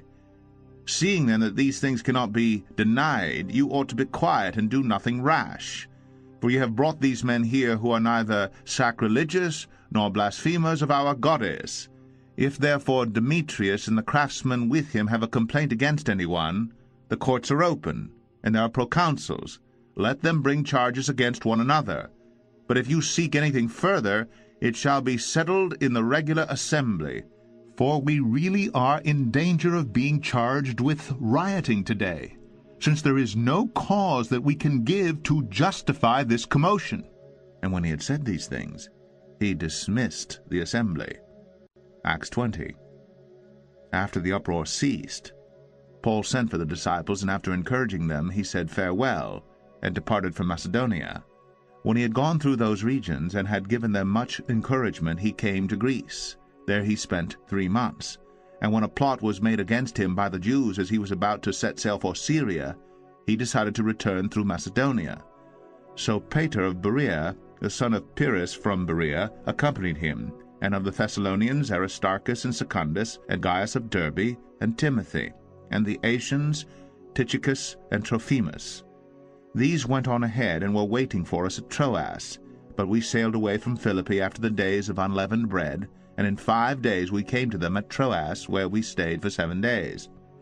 On the first day of the week when we were gathered together to break bread, Paul talked with them, intending to depart on the next day, and he prolonged his speech until midnight.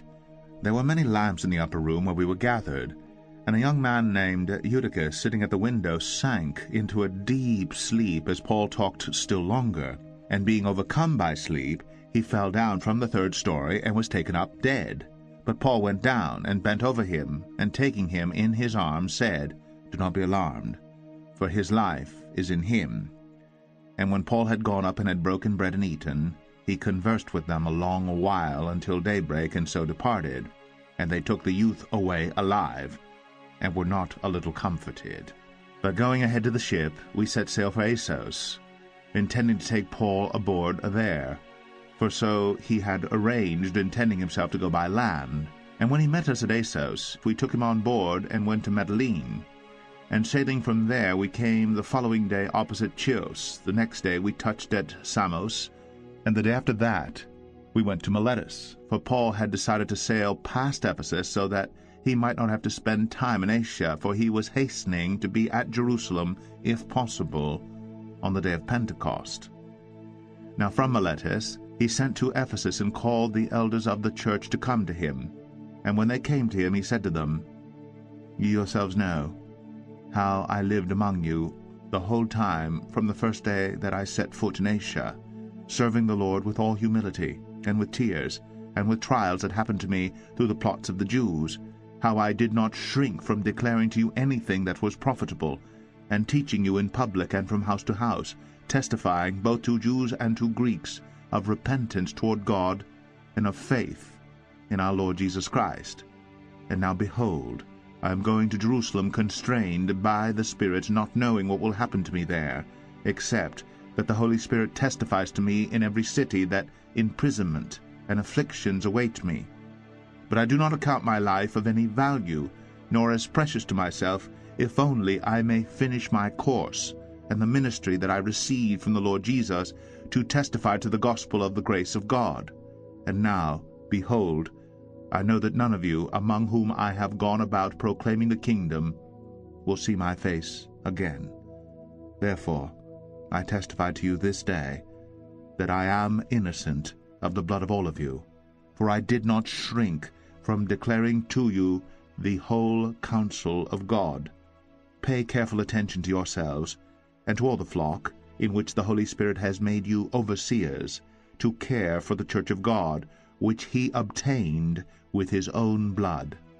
I know that after my departure fierce wolves will come in among you, not sparing the flock, and from among your own selves will arise men speaking twisted things, to draw away the disciples after them.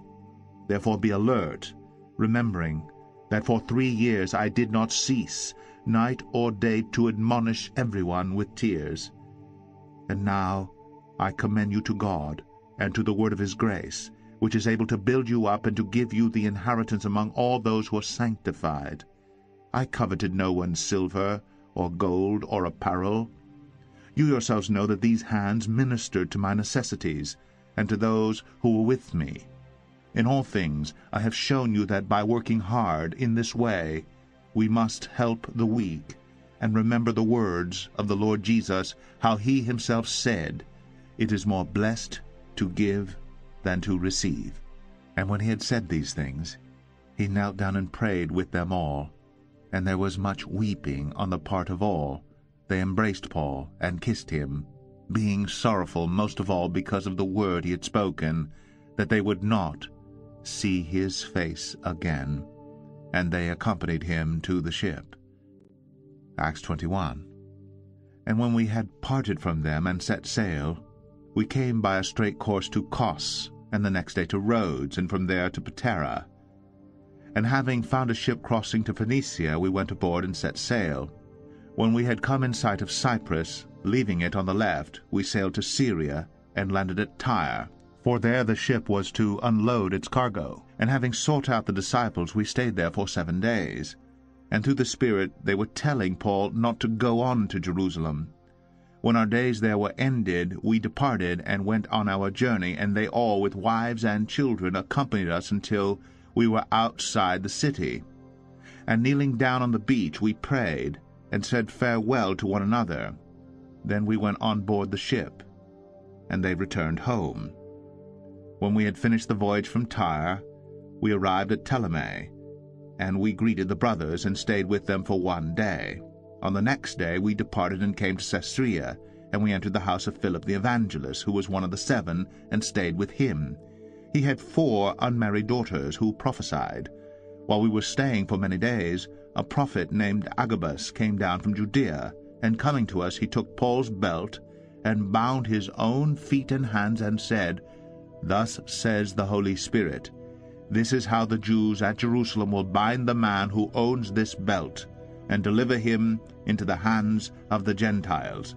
When we heard this, we and the people there urged him not to go up to Jerusalem. Then Paul answered, "What are you doing, weeping and breaking my heart?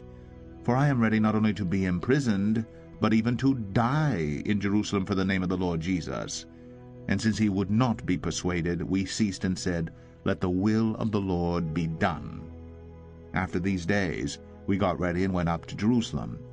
And some of the disciples from Caesarea went with us, bringing us to the house of Mnason of Cyprus, an early disciple, with whom we should lodge. When we had come to Jerusalem, the brothers received us gladly. On the following day Paul went in with us to James, and all the elders were present. After greeting them, he related one by one the things that God had done among the Gentiles through his ministry. And when they heard it, they glorified God.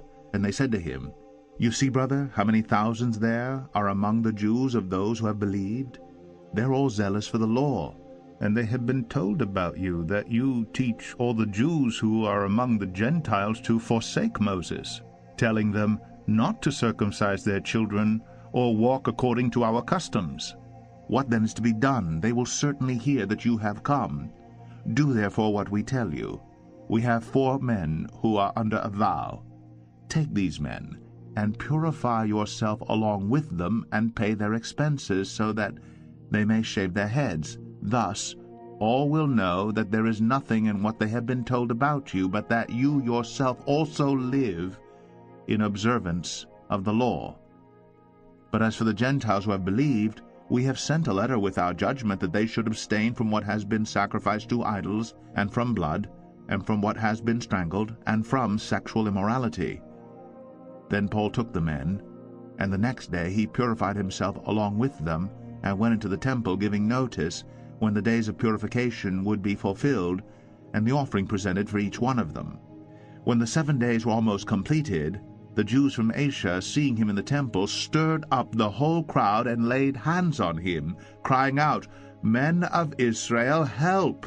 This is the man who is teaching everyone everywhere against the people and the law and this place. Moreover, he even brought Greeks into the temple and has defiled this holy place." For they had previously seen Trophimus the Ephesian with him in the city, and they supposed that Paul had brought him into the temple. Then all the city was stirred up, and the people ran together. They seized Paul and dragged him out of the temple, and at once the gates were shut. And as they were seeking to kill him, word came to the tribune of the cohort that all Jerusalem was in confusion. He at once took soldiers and centurions and ran down to them. And when they saw the tribune and the soldiers, they stopped beating Paul. Then the tribune came up and arrested him and ordered him to be bound with 2 chains. He inquired who he was and what he had done. Some in the crowd were shouting one thing, some another. And as he could not learn the facts because of the uproar, he ordered him to be brought into the barracks. And when he came to the steps, he was actually carried by the soldiers because of the violence of the crowd.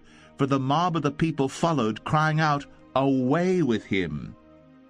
As Paul was about to be brought into the barracks, he said to the tribune, "May I say something to you?" And he said, "Do you know Greek?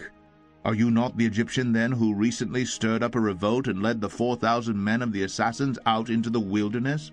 Paul replied, "I am a Jew from Tarsus in Cilicia, a citizen of no obscure city. I beg you, permit me to speak to the people." And when he had given him permission, Paul, standing on the steps, motioned with his hand to the people.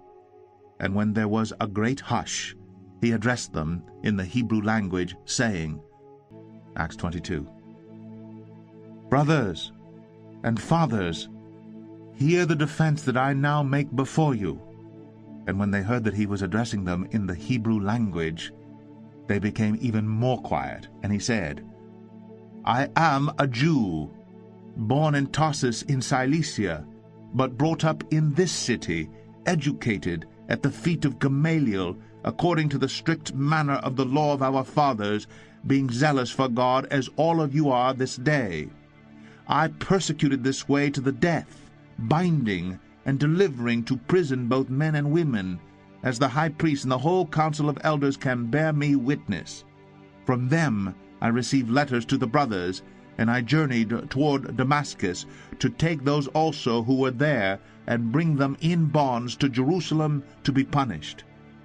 As I was on my way and drew near to Damascus, about noon, a great light from heaven suddenly shone around me, and I fell to the ground and heard a voice saying to me, Saul, Saul, why are you persecuting me? And I answered, Who are you, Lord? And he said to me, I am Jesus of Nazareth, whom you are persecuting. Now those who were with me saw the light, but did not understand the voice of the one who was speaking to me. And I said, What shall I do, Lord? And the Lord said to me, Rise, and go into Damascus, and there you will be told all that is appointed for you to do. And since I could not see because of the brightness of that light, I was led by the hand by those who were with me, and came into Damascus. And one Ananias, a devout man, according to the law, well spoken of by all the Jews who lived there, came to me, and standing by me said to me, Brother Saul, receive your sight. And at that very hour I received my sight and saw him. And he said, The God of our fathers appointed you to know his will, to see the righteous one, and to hear a voice from his mouth. For you will be a witness for him to every one of what you have seen and heard. And now, why do you wait? Rise, and be baptized, and wash away your sins, calling on his name. When I had returned to Jerusalem and was praying in the temple, I fell into a trance, and saw him saying to me, Make haste, and get out of Jerusalem quickly, because they will not accept your testimony about me.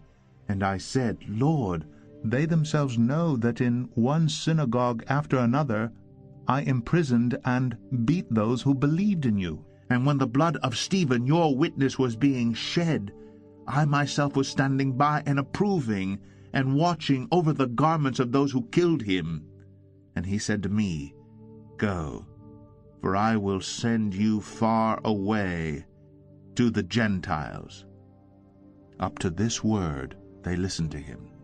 Then they raised their voices and said, Away with such a fellow from the earth, for he should not be allowed to live.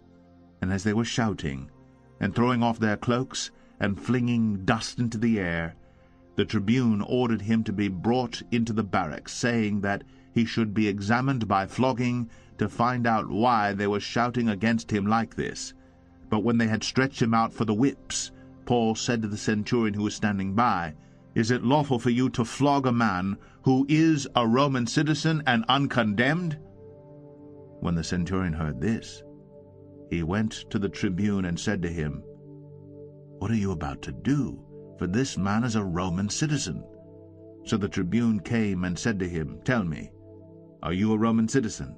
And he said, Yes. The tribune answered, I bought this citizenship for a large sum. Paul said, But I am a citizen by birth. So those who were about to examine him withdrew from him immediately. And the tribune also was afraid, for he realized that Paul was a Roman citizen, and that he had bound him. But on the next day, desiring to know the real reason why he was being accused by the Jews, he unbound him and commanded the chief priests and all the council to meet, and he brought Paul down and set him before them. Acts 23.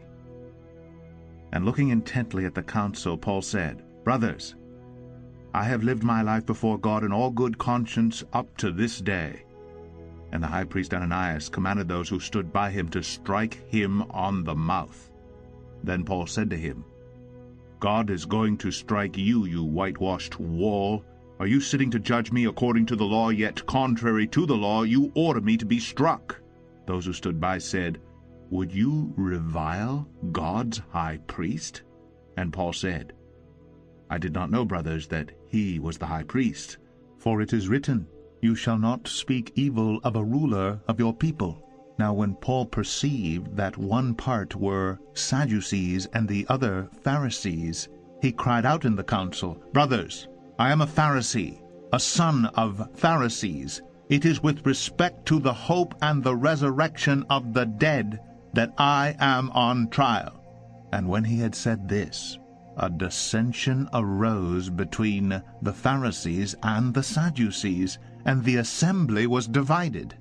For the Sadducees say that there is no resurrection, nor angel, nor spirit, but the Pharisees acknowledge them all.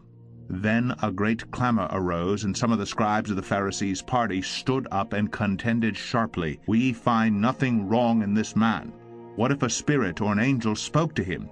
And when the dissension became violent, the tribune, afraid that Paul would be torn to pieces by them, commanded the soldiers to go down and take him away from among them by force, and bring him into the barracks.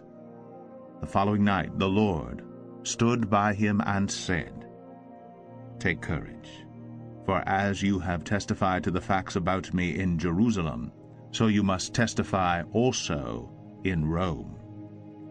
When it was day, the Jews made a plot and bound themselves by an oath neither to eat nor drink till they had killed Paul. There were more than 40 who made this conspiracy. They went to the chief priests and elders and said, "We have strictly bound ourselves by an oath to taste no food till we have killed Paul. Now therefore you, along with the council, give notice to the tribune to bring him down to you, as though you were going to determine his case more exactly. And we are ready to kill him before he comes near." Now the son of Paul's sister heard of their ambush. So he went and entered the barracks and told Paul. Paul called one of the centurions and said, "Take this young man to the tribune, for he has something to tell him." So he took him and brought him to the tribune and said, "Paul, the prisoner called me and asked me to bring this young man to you, as he has something to say to you." The tribune took him by the hand, and going aside, asked him privately, "What is it that you have to tell me?" And he said, "The Jews have agreed to ask you to bring Paul down to the council tomorrow, as though they were going to inquire somewhat more closely about him. But do not be persuaded by them, for more than 40 of their men are lying in ambush for him, who have bound themselves by an oath neither to eat nor drink till they have killed him, and now they are ready, waiting for your consent." So the tribune dismissed the young man, charging him, "Tell no one that you have informed me of these things." Then he called 2 of the centurions and said, "Get ready 200 soldiers, with 70 horsemen and 200 spearmen, to go as far as Caesarea at the 3rd hour of the night. Also provide mounts for Paul to ride, and bring him safely to Felix the governor." And he wrote a letter to this effect: "Claudius Lysias, to his excellency the governor Felix, greetings. This man was seized by the Jews, and was about to be killed by them, when I came upon them with the soldiers, and rescued him, having learned that he was a Roman citizen. And desiring to know the charge for which they were accusing him, I brought him down to their council. I found that he was being accused about questions of their law, but charged with nothing deserving death or imprisonment. And when it was disclosed to me that there would be a plot against the man, I sent him to you at once, ordering his accusers also to state before you what they have against him." So the soldiers, according to their instructions, took Paul, and brought him by night to Antipatris. And on the next day they returned to the barracks, letting the horsemen go on with him. When they had come to Caesarea and delivered the letter to the governor, they presented Paul also before him. On reading the letter, he asked what province he was from, and when he learned that he was from Cilicia, he said, "I will give you a hearing when your accusers arrive." And he commanded him to be guarded in Herod's praetorium. Acts 24.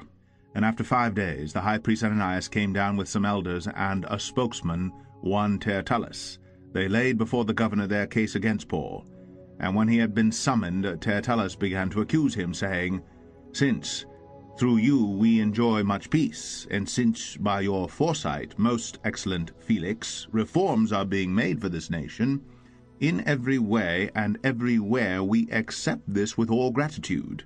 But to detain you no further, I beg you in your kindness to hear us briefly.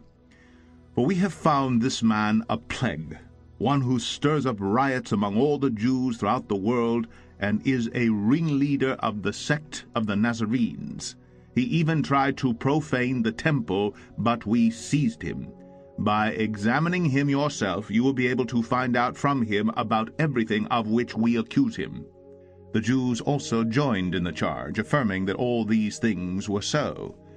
And when the governor had nodded to him to speak, Paul replied, Knowing that for many years you have been a judge over this nation, I cheerfully make my defense. You can verify that it is not more than 12 days since I went up to worship in Jerusalem, and they did not find me disputing with anyone or stirring up a crowd either in the temple or in the synagogues or in the city. Neither can they prove to you what they now bring up against me. But this I confess to you, that according to the way which they call a sect, I worship the God of our fathers, believing everything laid down by the law and written in the prophets, having a hope in God, which these men themselves accept, that there will be a resurrection of both the just and the unjust. So I always take pains to have a clear conscience toward both God and man. Now, after several years I came to bring alms to my nation and to present offerings. While I was doing this, they found me purified in the temple without any crowd or tumult. But some Jews from Asia, they ought to be here before you and to make an accusation should they have anything against me, or else let these men themselves say what wrongdoing they found when I stood before the council, other than this one thing that I cried out while standing among them, it is, with respect to the resurrection of the dead, that I am on trial before you this day. But Felix, having a rather accurate knowledge of the way, put them off, saying, When Lysias the tribune comes down, I will decide your case. Then he gave orders to the centurion that he should be kept in custody, but have some liberty, and that none of his friends should be prevented from attending to his needs. After some days Felix came with his wife Drusilla, who was Jewish, and he sent for Paul, and heard him speak about faith in Christ Jesus. And as he reasoned about righteousness and self-control in the coming judgment, Felix was alarmed and said, Go away for the present. When I get an opportunity, I will summon you. At the same time he hoped that money would be given him by Paul, so he sent for him often and conversed with him. When 2 years had elapsed, Felix was succeeded by Porcius Festus, and desiring to do the Jews a favor, Felix left Paul in prison. Acts 25. Now 3 days after Festus had arrived in the province, he went up to Jerusalem from Caesarea. And the chief priests and the principal men of the Jews laid out their case against Paul, and they urged him, asking as a favor against Paul that he summon him to Jerusalem, because they were planning an ambush to kill him on the way. Festus replied that Paul was being kept at Caesarea, and that he himself intended to go there shortly. So, said he, let the men of authority among you go down with me, and if there is anything wrong about the man, let them bring charges against him. After he stayed among them not more than 8 or 10 days, he went down to Caesarea, and the next day he took his seat on the tribunal and ordered Paul to be brought. When he had arrived, the Jews who had come down from Jerusalem stood around him, bringing many and serious charges against him that they could not prove. Paul argued in his defense, Neither against the law of the Jews, nor against the temple, nor against Caesar have I committed any offense. But Festus, wishing to do the Jews a favor, said to Paul, Do you wish to go up to Jerusalem, and there be tried on these charges before me? But Paul said, I am standing before Caesar's tribunal, where I ought to be tried. To the Jews I have done no wrong, as you yourselves know very well. If then I am a wrongdoer, and have committed anything for which I deserve to die, I do not seek to escape death. But if there is nothing to their charges against me, no one can give me up to them. I appeal to Caesar." Then Festus, when he had conferred with his council, answered, "To Caesar you have appealed, to Caesar you shall go." Now when some days had passed, Agrippa the king and Bernice arrived at Caesarea and greeted Festus. And as they stayed there many days, Festus laid Paul's case before the king, saying, "There's a man left prisoner by Felix. And when I was at Jerusalem, the chief priests and the elders of the Jews laid out their case against him, asking for a sentence of condemnation against him. I answered them that it was not the custom of the Romans to give up anyone before the accused met the accusers face to face, and had opportunity to make his defense concerning the charge laid against him. So when they came together here, I made no delay, but on the next day took my seat on the tribunal and ordered the man to be brought. When the accusers stood up, they brought no charge in his case of such evils as I supposed. Rather, they had certain points of dispute with him about their own religion, and about a certain Jesus who was dead, but whom Paul asserted to be alive. Being at a loss how to investigate these questions, I asked whether he wanted to go to Jerusalem and be tried there regarding them. But when Paul had appealed to be kept in custody for the decision of the emperor, I ordered him to be held until I could send him to Caesar." Then Agrippa said to Festus, "I would like to hear the man myself." "Tomorrow," said he, "you will hear him." So on the next day Agrippa and Bernice came with great pomp, and they entered the audience hall with the military tribunes and the prominent men of the city. Then at the command of Festus Paul was brought in, and Festus said, "King Agrippa, and all who are present with us, you see this man, about whom the whole Jewish people petitioned me, both in Jerusalem and here, shouting that he ought not to live any longer. But I found that he had done nothing deserving death, and as he himself appealed to the emperor, I decided to go ahead and send him. But I have nothing definite to write to my lord about him. Therefore, I have brought him before you all, and especially before you, King Agrippa, so that, after we have examined him, I may have something to write. For it seems to me unreasonable in sending a prisoner not to indicate the charges against him."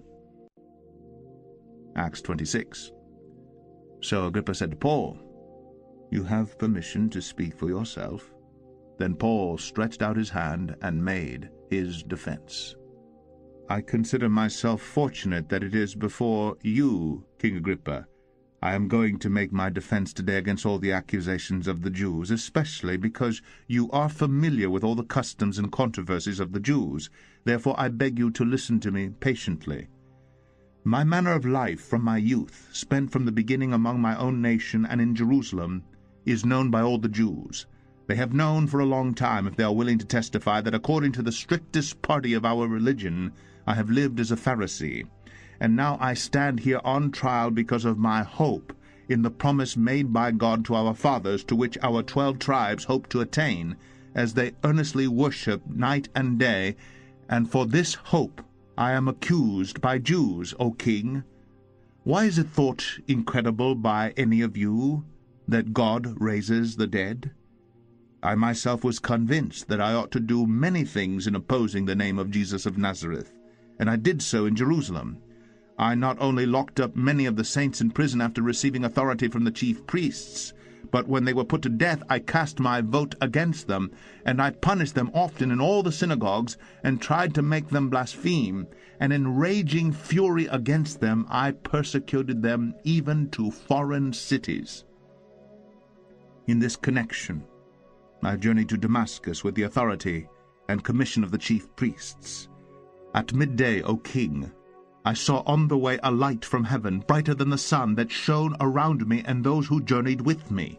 And when we had all fallen to the ground, I heard a voice saying to me in the Hebrew language, Saul, Saul, why are you persecuting me? It is hard for you to kick against the goads. And I said, Who are you, Lord? And the Lord said, I am Jesus, whom you are persecuting.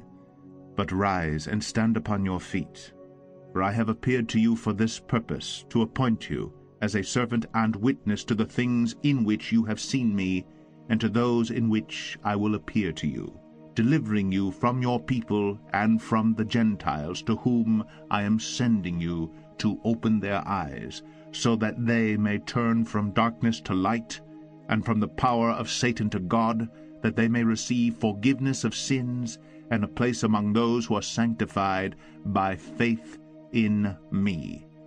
Therefore, O King Agrippa, I was not disobedient to the heavenly vision, but declared first to those in Damascus, then in Jerusalem, and throughout all the region of Judea, and also to the Gentiles, that they should repent, and turn to God, performing deeds in keeping with their repentance. For this reason the Jews seized me in the temple and tried to kill me. To this day I have had the help that comes from God, and so I stand here testifying both to small and great, saying nothing but what the prophets and Moses said would come to pass, that the Christ must suffer, and that by being the first to rise from the dead he would proclaim light both to our people and to the Gentiles. And as he was saying these things in his defense, Festus said with a loud voice, Paul, you are out of your mind. Your great learning is driving you out of your mind. But Paul said, I am not out of my mind, most excellent Festus, but I am speaking true and rational words. For the king knows about these things, and to him I speak boldly, for I am persuaded that none of these things has escaped his notice, for this has not been done in a corner. King Agrippa, do you believe the prophets? I know that you believe. And Agrippa said to Paul, In a short time, would you persuade me to be a Christian? And Paul said, Whether short or long, I would to God that not only you, but also all who hear me this day, might become such as I am, except for these chains. Then the king rose, and the governor, and Bernice, and those who were sitting with them. And when they had withdrawn, they said to one another, This man is doing nothing to deserve death or imprisonment. And Agrippa said to Festus, This man could have been set free if he had not appealed to Caesar. Acts 27. And when it was decided that we should sail for Italy, they delivered Paul and some other prisoners to a centurion of the Augustan cohort named Julius. And embarking in a ship of Adramyttium, which was about to sail to the ports along the coast of Asia, we put to sea, accompanied by Aristarchus, a Macedonian from Thessalonica. The next day we put in at Sidon, and Julius treated Paul kindly and gave him leave to go to his friends and be cared for. And putting out to sea from there, we sailed under the lee of Cyprus, because the winds were against us.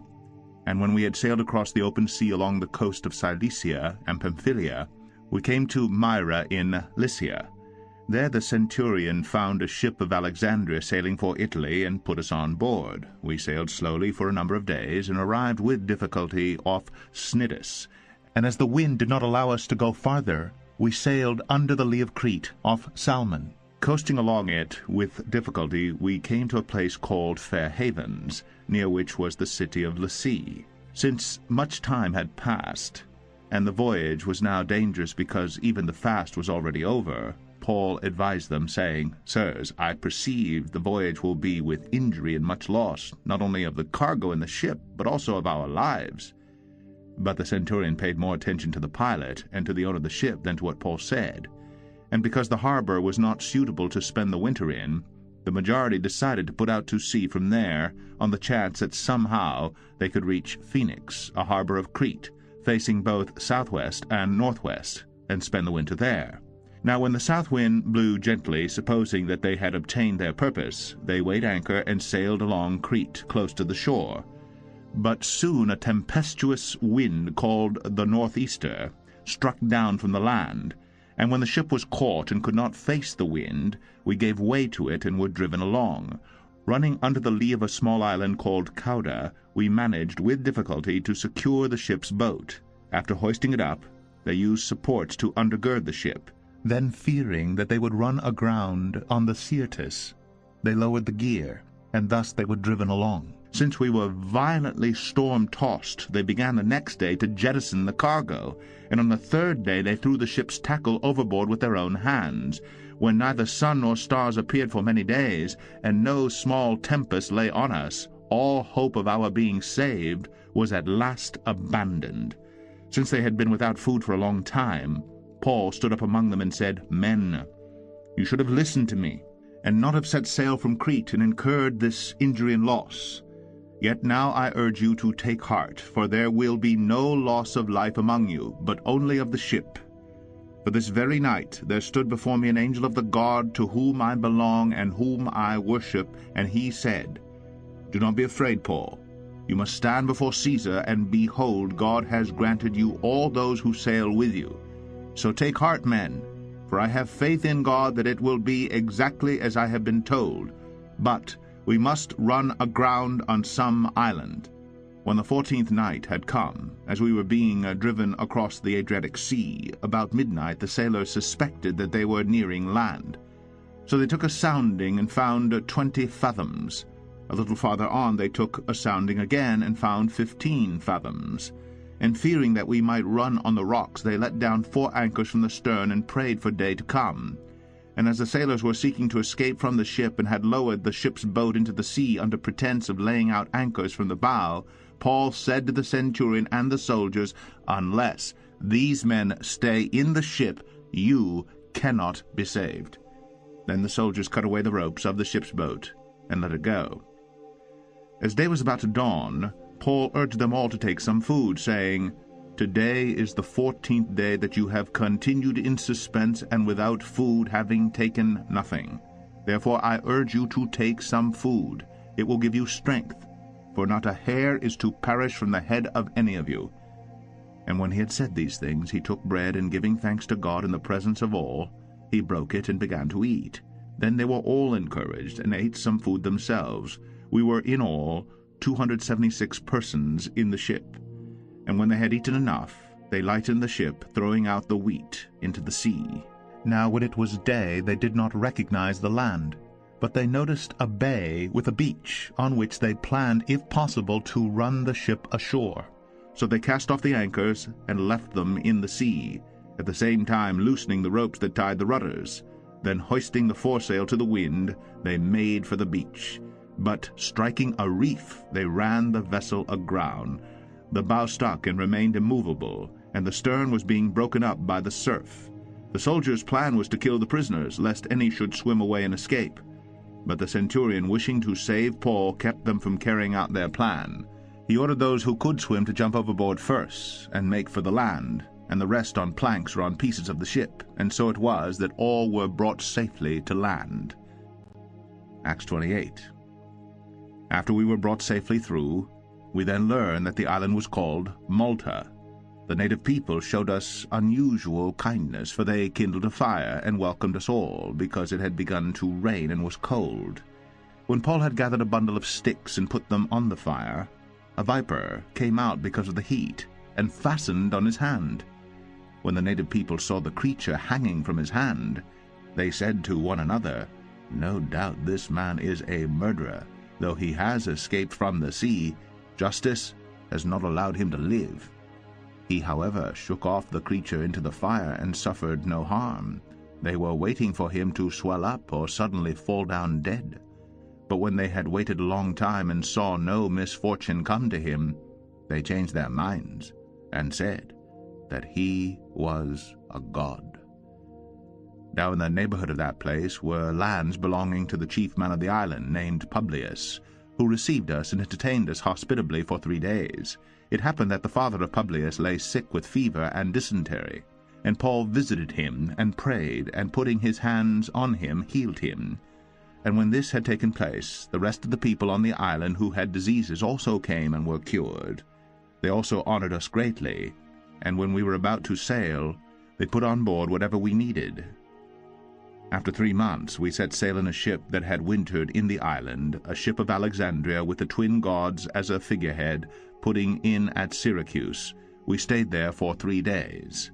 And from there we made a circuit and arrived at Rhegium. And after 1 day a south wind sprang up, and on the 2nd day we came to Puteoli. There we found brothers, and were invited to stay with them for 7 days. And so we came to Rome. And the brothers there, when they heard about us, came as far as the Forum of Appius, and the 3 taverns to meet us. On seeing them, Paul thanked God, and took courage. And when we came into Rome, Paul was allowed to stay by himself, with the soldier that guarded him. After 3 days he called together the local leaders of the Jews, and when they had gathered, he said to them, Brothers, though I had done nothing against our people or the customs of our fathers, yet I was delivered as a prisoner from Jerusalem into the hands of the Romans. When they had examined me, they wished to set me at liberty, because there was no reason for the death penalty in my case. But because the Jews objected, I was compelled to appeal to Caesar, though I had no charge to bring against my nation. For this reason, therefore, I have asked to see you and speak with you, since it is because of the hope of Israel that I am wearing this chain. And they said to him, We have received no letters from Judea about you, and none of the brothers coming here has reported or spoken any evil about you. But we desire to hear from you what your views are, for with regard to this sect we know that everywhere it is spoken against. When they had appointed a day for him, they came to him at his lodging in greater numbers. From morning till evening he expounded to them, testifying to the kingdom of God, and trying to convince them about Jesus, both from the law of Moses and from the prophets. And some were convinced by what he said, but others disbelieved. And disagreeing among themselves, they departed after Paul had made one statement. The Holy Spirit was right in saying to your fathers through Isaiah the prophet, Go to this people and say, You will indeed hear, but never understand. And you will indeed see, but never perceive. For this people's heart has grown dull, and with their ears they can barely hear, and their eyes they have closed, lest they should see with their eyes, and hear with their ears, and understand with their heart, and turn, and I would heal them. Therefore let it be known to you that this salvation of God has been sent to the Gentiles. They will listen. He lived there 2 whole years at his own expense, and welcomed all who came to him, proclaiming the kingdom of God, and teaching about the Lord Jesus Christ with all boldness and without hindrance.